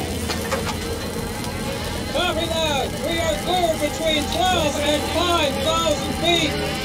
We are declaring emergency now, Swiss Air 111 at time 0124! Then the two pilots spoke simultaneously. Combined with other distractions in the control room, Pickrell was unable to hear a critical transmission. Love's declaration that they must land immediately. We are dumping fuel now! We must land immediate! Swiss Air 111, just a couple more miles, I'll be right with you. Roger that! And we're declaring emergency now! Swiss Air 111! Missing this transmission is a moment Bill Pickrell relives today. I'm not sure that it's a feeling that you can adequately describe. I recall reviewing the events of that night 1,000 times to determine if there was something additionally that I could have done, or if there was some mistake that I might have made, or was there any way that I contributed to this. And eventually I was able to come to the point of realization that there wasn't anything that I could have done, that everything that could have was done. Now there was nothing to do but wait.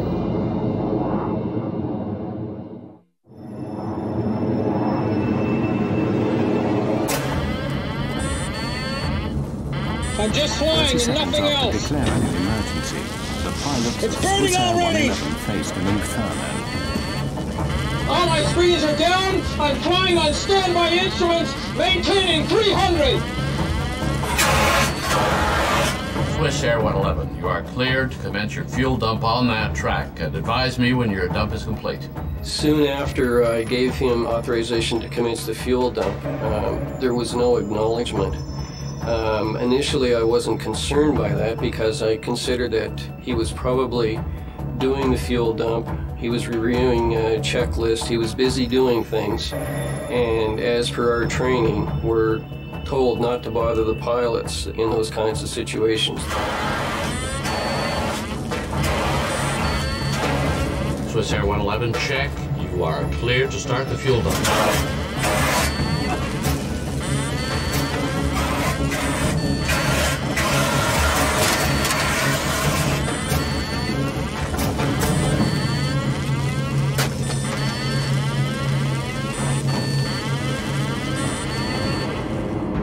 There was no further communication from the aircraft.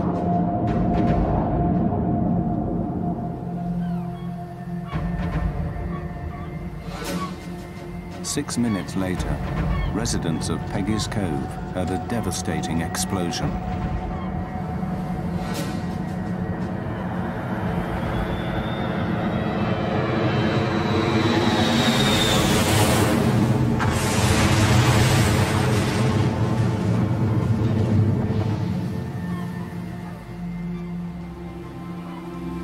No one knew what had happened to 229 people after 6 minutes of silence.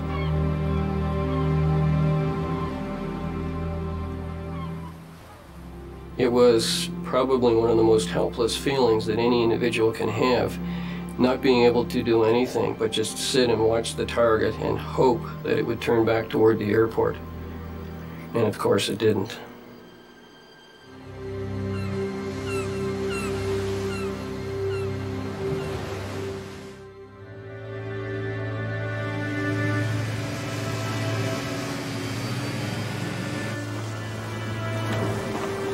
The following morning, would-be rescuers glimpsed the terrible remains of Swiss Air 111.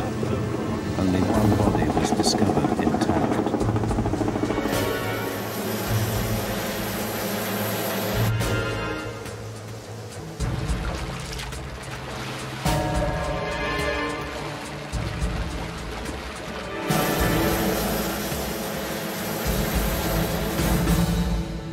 In Geneva, Ian Shaw had a premonition about his 23-year-old daughter, Stephanie. That night, the night on which she was due to return, for reasons I can't explain even now, I was restless and I was disturbed, and I slept early and woke while my wife was still awake and asked her if she had had news of Stephanie. No, she had not, but she didn't expect to have news of Stephanie. We knew she was coming on that flight and that she would certainly expect me to be at the airport to fetch her in the morning. I awoke around 6 Geneva time, and on television there was a report of the crash of Swissair 111. And I knew instantaneously that we had lost our daughter. Air traffic controller Bill Pickrell was in shock. It's a strange experience. I'm not sure that I can adequately express the feelings, but it's...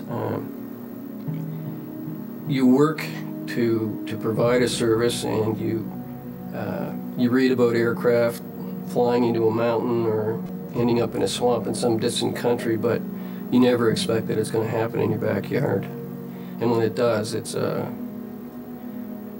kind of a lonely experience, I guess, in one sense. The Transportation Safety Board of Canada launched what would become the largest disaster investigation in the nation's history. They only knew Swissair 111 experienced a cockpit fire, but what caused it remained a mystery.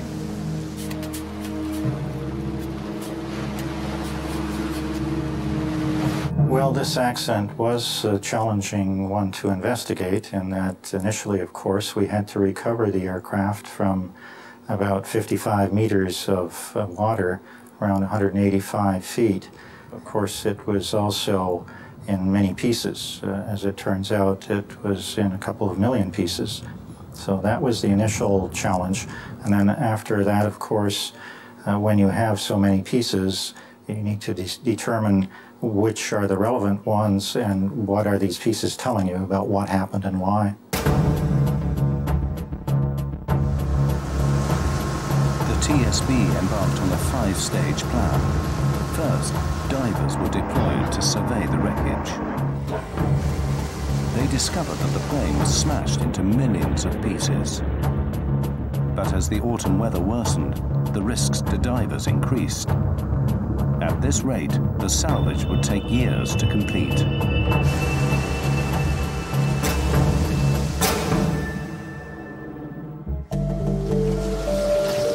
Stage 2. With help from the United States Navy, remote-operated vehicles began a more detailed search. The ROVs helped investigators survey the site. But the question remained: how to recover tiny pieces of twisted metal from the bottom of the sea. We have to go through little bits of airplanes, little pieces. In Swissair, we've had about 2 million pieces of airplane, and we pretty much almost had to look at them all, because we had to discredit certain things, terrorists, bombs, various other types of faults. The TSB's investigators finally got the breakthrough they've been seeking: the black boxes. Recordings of cockpit and computer data told investigators that everything on the plane was working perfectly until the last few minutes. When the crew declared the pan, that they had smoke in the cockpit, after going through all of these parameters, we found no anomalies or no problems in any of that flight data that suggested there was a problem with the aircraft. So this led us to believe that the crew had a relatively operational aircraft. Aside from the smoke in the cockpit that they noted, everything else appeared to be working fine. And as they were making their plan to descend the aircraft, they experienced a series of systems failures that were in rapid succession and exponential.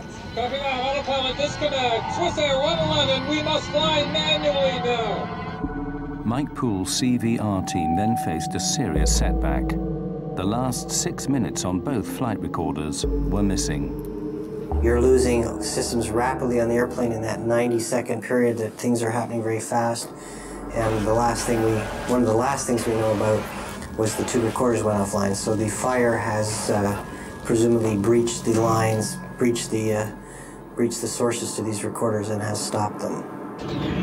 With the failure of the black boxes, investigators were no closer to learning how or where the fire started on Swissair 111.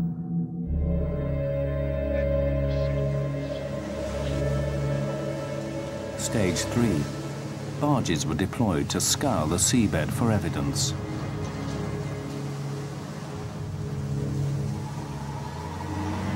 One by one, sad remnants of the airplane reached the surface.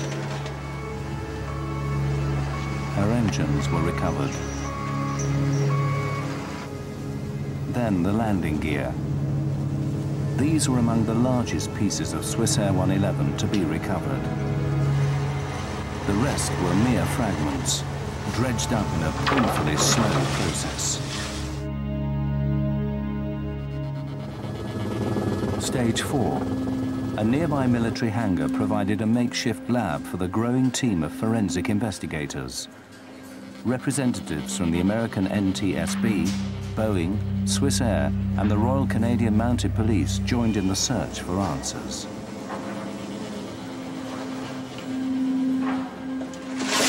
Pieces of Swissair 111 arrived by the truckload, organized into various categories for analysis. Soon the hangar was stacked to capacity with the biggest jigsaw puzzle in aviation history. All the investigators knew for sure was that an initially small cockpit fire suddenly turned to catastrophe.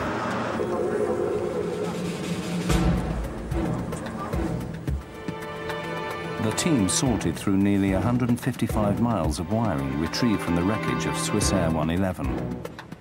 Here, the first real clue, evidence of electrical arcing. Scorch marks on metal reveal that the source of the fire was in the back of the cockpit, directly behind the first officer. By examining the aircraft's wiring plans, investigators found a likely suspect, the entertainment system in first class. The system had some major deficiencies. It was getting very hot. It drew a lot of power. And thereby, for example, raising the cabin temperature considerably, because it was always running.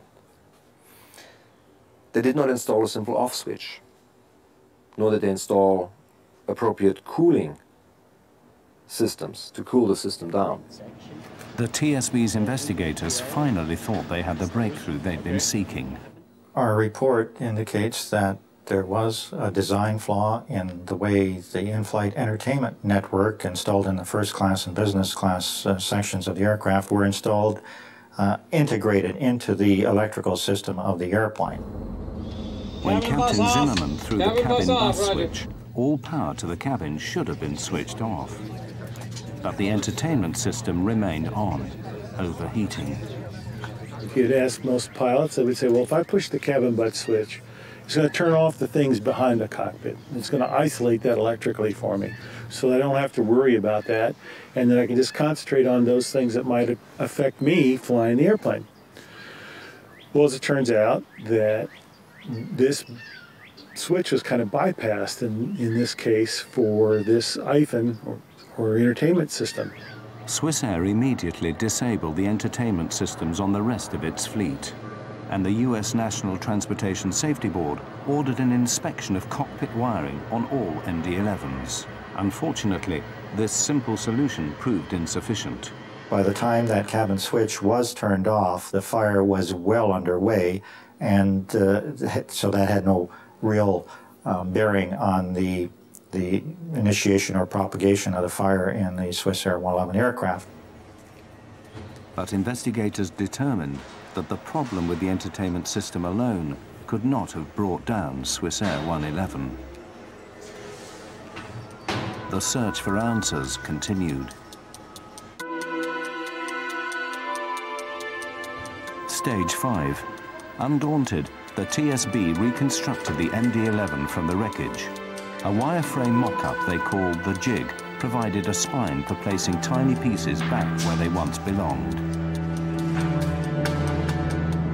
The reconstruction revealed that the fire spread with alarming speed from the cockpit back into the first-class galleys. Some metal showed heat damage from temperatures as high as 600 degrees centigrade. As the investigation continued, some argued that the actions of the pilots may have contributed to the disaster. Some experts charged that Zimmerman and Love's by-the-book approach may have cost Sorry, them that was their not for lives. you. Swiss Air 111 was asking internally. Some operators emphasized in a very early stage, land as soon as possible, and then if you have time, go into the checklist. Others said, here's the checklist, and at the end of the checklist, if that doesn't help, then land as soon as possible. Pretty contradictory to basic flying instructions where student pilots learn at a very early stage that whenever you have smoke, you have a fire, and fire means land as soon as possible. Emergency light switch on. Emergency light switch on. Unfortunately, in this case, the way the checklist was written, it didn't identify that now start towards the divert. It started more on let's try to see if we can solve the problem. And so now all of a sudden you're taking on a problem that just kind of crept up on you. You weren't expecting it. We're going to need more than 30 miles. But the TSB considered the timeline. Investigators determined that Swiss Air 111 would not have made Halifax Airport under any circumstances. There just wasn't enough time. 109.9er. In our calculation, we showed that starting at the ideal descent point from 33,000 feet, which was at about 10:14 p.m. that night, it would take some 13 minutes to get the airplane onto the ground, which would take us to 10:27 p.m. By 10:24, the systems in the aircraft were starting to deteriorate. So we believe that under these circumstances, the crew would not have been able to successfully land the airplane under those conditions with the amount of time that they had. Whatever caused the fire on Swiss Air, it happened at a lethal speed. The mystery remained.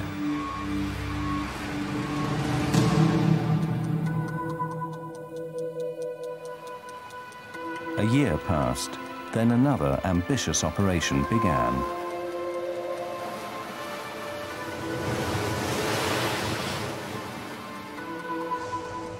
The TSB hired a sophisticated Dutch salvage ship, Queen of the Netherlands.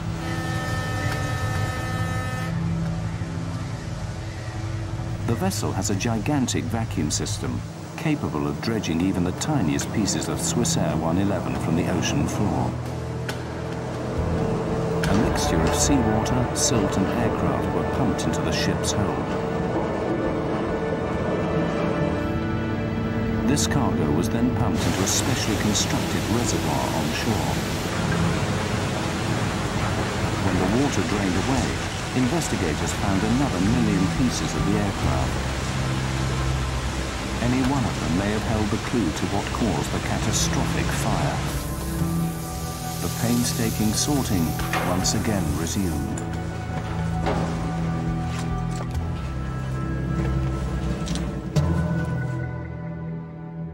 Finally, after 15 months, they found what they'd been seeking: a single faulty wire. We looked at all of the possible sources of heat that might start a fire in that area, and in this instance we did discover a wire that arced in that way, and right next to it was some very flammable material called metallized polyethylene terephthalate covering material that covers the insulation blankets. This polyethylene insulate, which lined the MD-11, is common on commercial airlines worldwide. It has passed the industry's flammability tests that require materials to self-extinguish after a reasonable period of time. The investigation now took an abrupt turn. Swissair 111 Heavy, Instead of seeking the cause of the fire, the TSB now focused on the flammable materials that fueled it.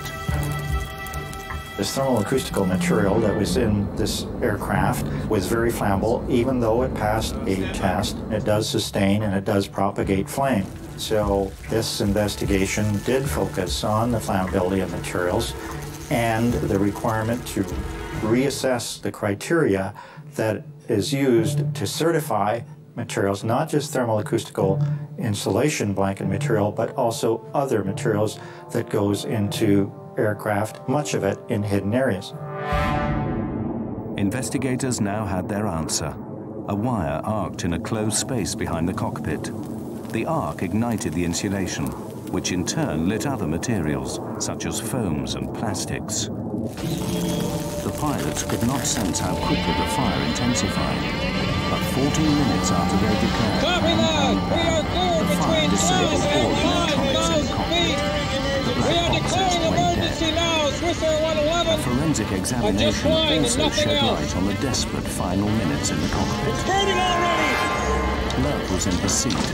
Captain Zimmerman All was speeds not, are down. likely I'm fighting flying the on fire standby and probably instruments, dead before maintaining impact. 300! The first officer was probably trying to find a place where he could put this big airplane. He just didn't have a lot going for him. He didn't have a lot of instrumentation left.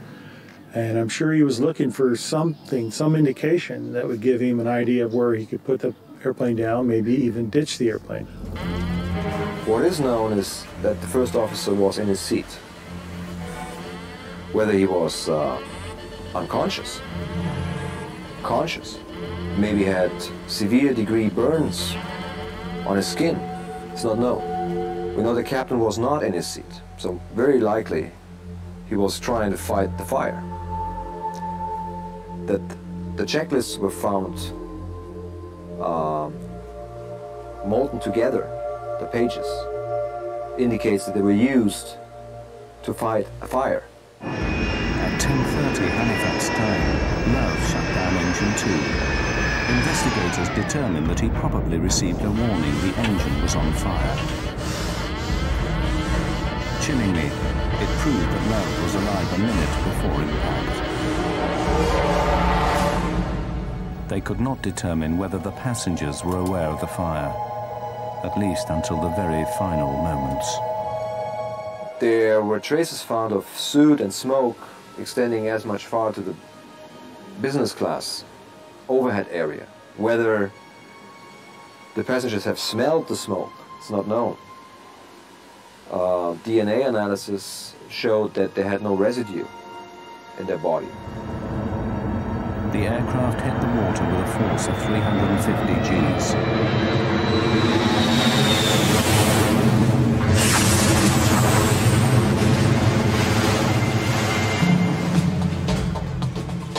The TSB spent 4.5 years and $40 million analyzing the wreckage of Swissair 111, the largest air disaster investigation in Canada's history. Their conclusion: flammable materials do not belong on commercial aircraft. The rate of progression in this airplane, I think, surprised us and surprised others, and that's why we emphasize, again, the importance of raising the bar on the flammability standards for materials used in airplanes. Ian Shaw waited 4 years for the report to reveal the fatal flaw that took the life of his daughter. The truth has not diminished his anger at Swissair. There has to be accountability. If you are involved in wrongdoing, you must be held accountable. And you must declare your sense of responsibility. Otherwise, you are hiding. And you are hiding, in this case, behind the flag of Switzerland. I think it's unbelievable. In the aftermath, Swissair decided to remove the flammable insulate from its entire fleet. They also made changes to checklist procedure, reducing response time in a cockpit smoke emergency. Swissair did something very interesting. They modified their entire Swissair MD-11 fleet according to all these findings. They built in cameras and smoke detectors, even into hidden areas where pilots have a little TV monitor and they can see whenever there's a smoke warning, which makes them all help gain time. And that's the most important when you have the case of, when you have a fire. But plagued with financial problems, the mighty Swissair shocked the industry when it declared bankruptcy in October 2001.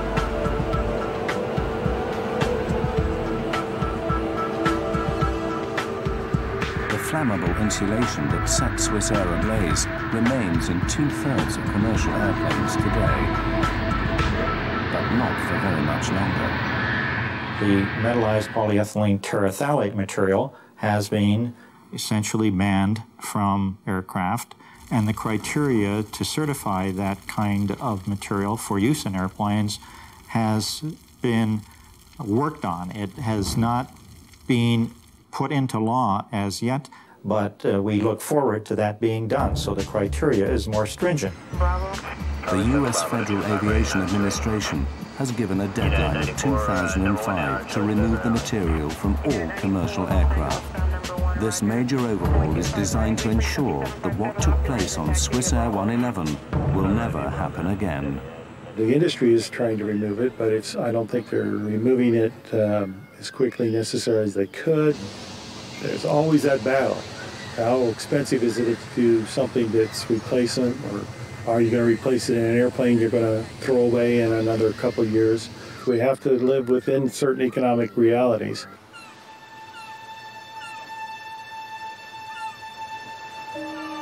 For Ian Shaw, losing his daughter so suddenly and violently has left a permanent emotional scar. He left his wife and his wealth behind in Geneva and now runs a modest restaurant in Nova Scotia in view of the sea where his daughter died. Why would I come here to this particular point in Nova Scotia? A lot of people have said, oh yes, we fully understand you want to be close to your daughter and the point where the plane crashed. That is no part of my being here. Swissair ripped out of me any possibility of proximity to my daughter. I found a comfort in the awareness of the presence of the eternal ocean, the ocean which has been going backwards and forwards for many, many, many thousands, millions of years.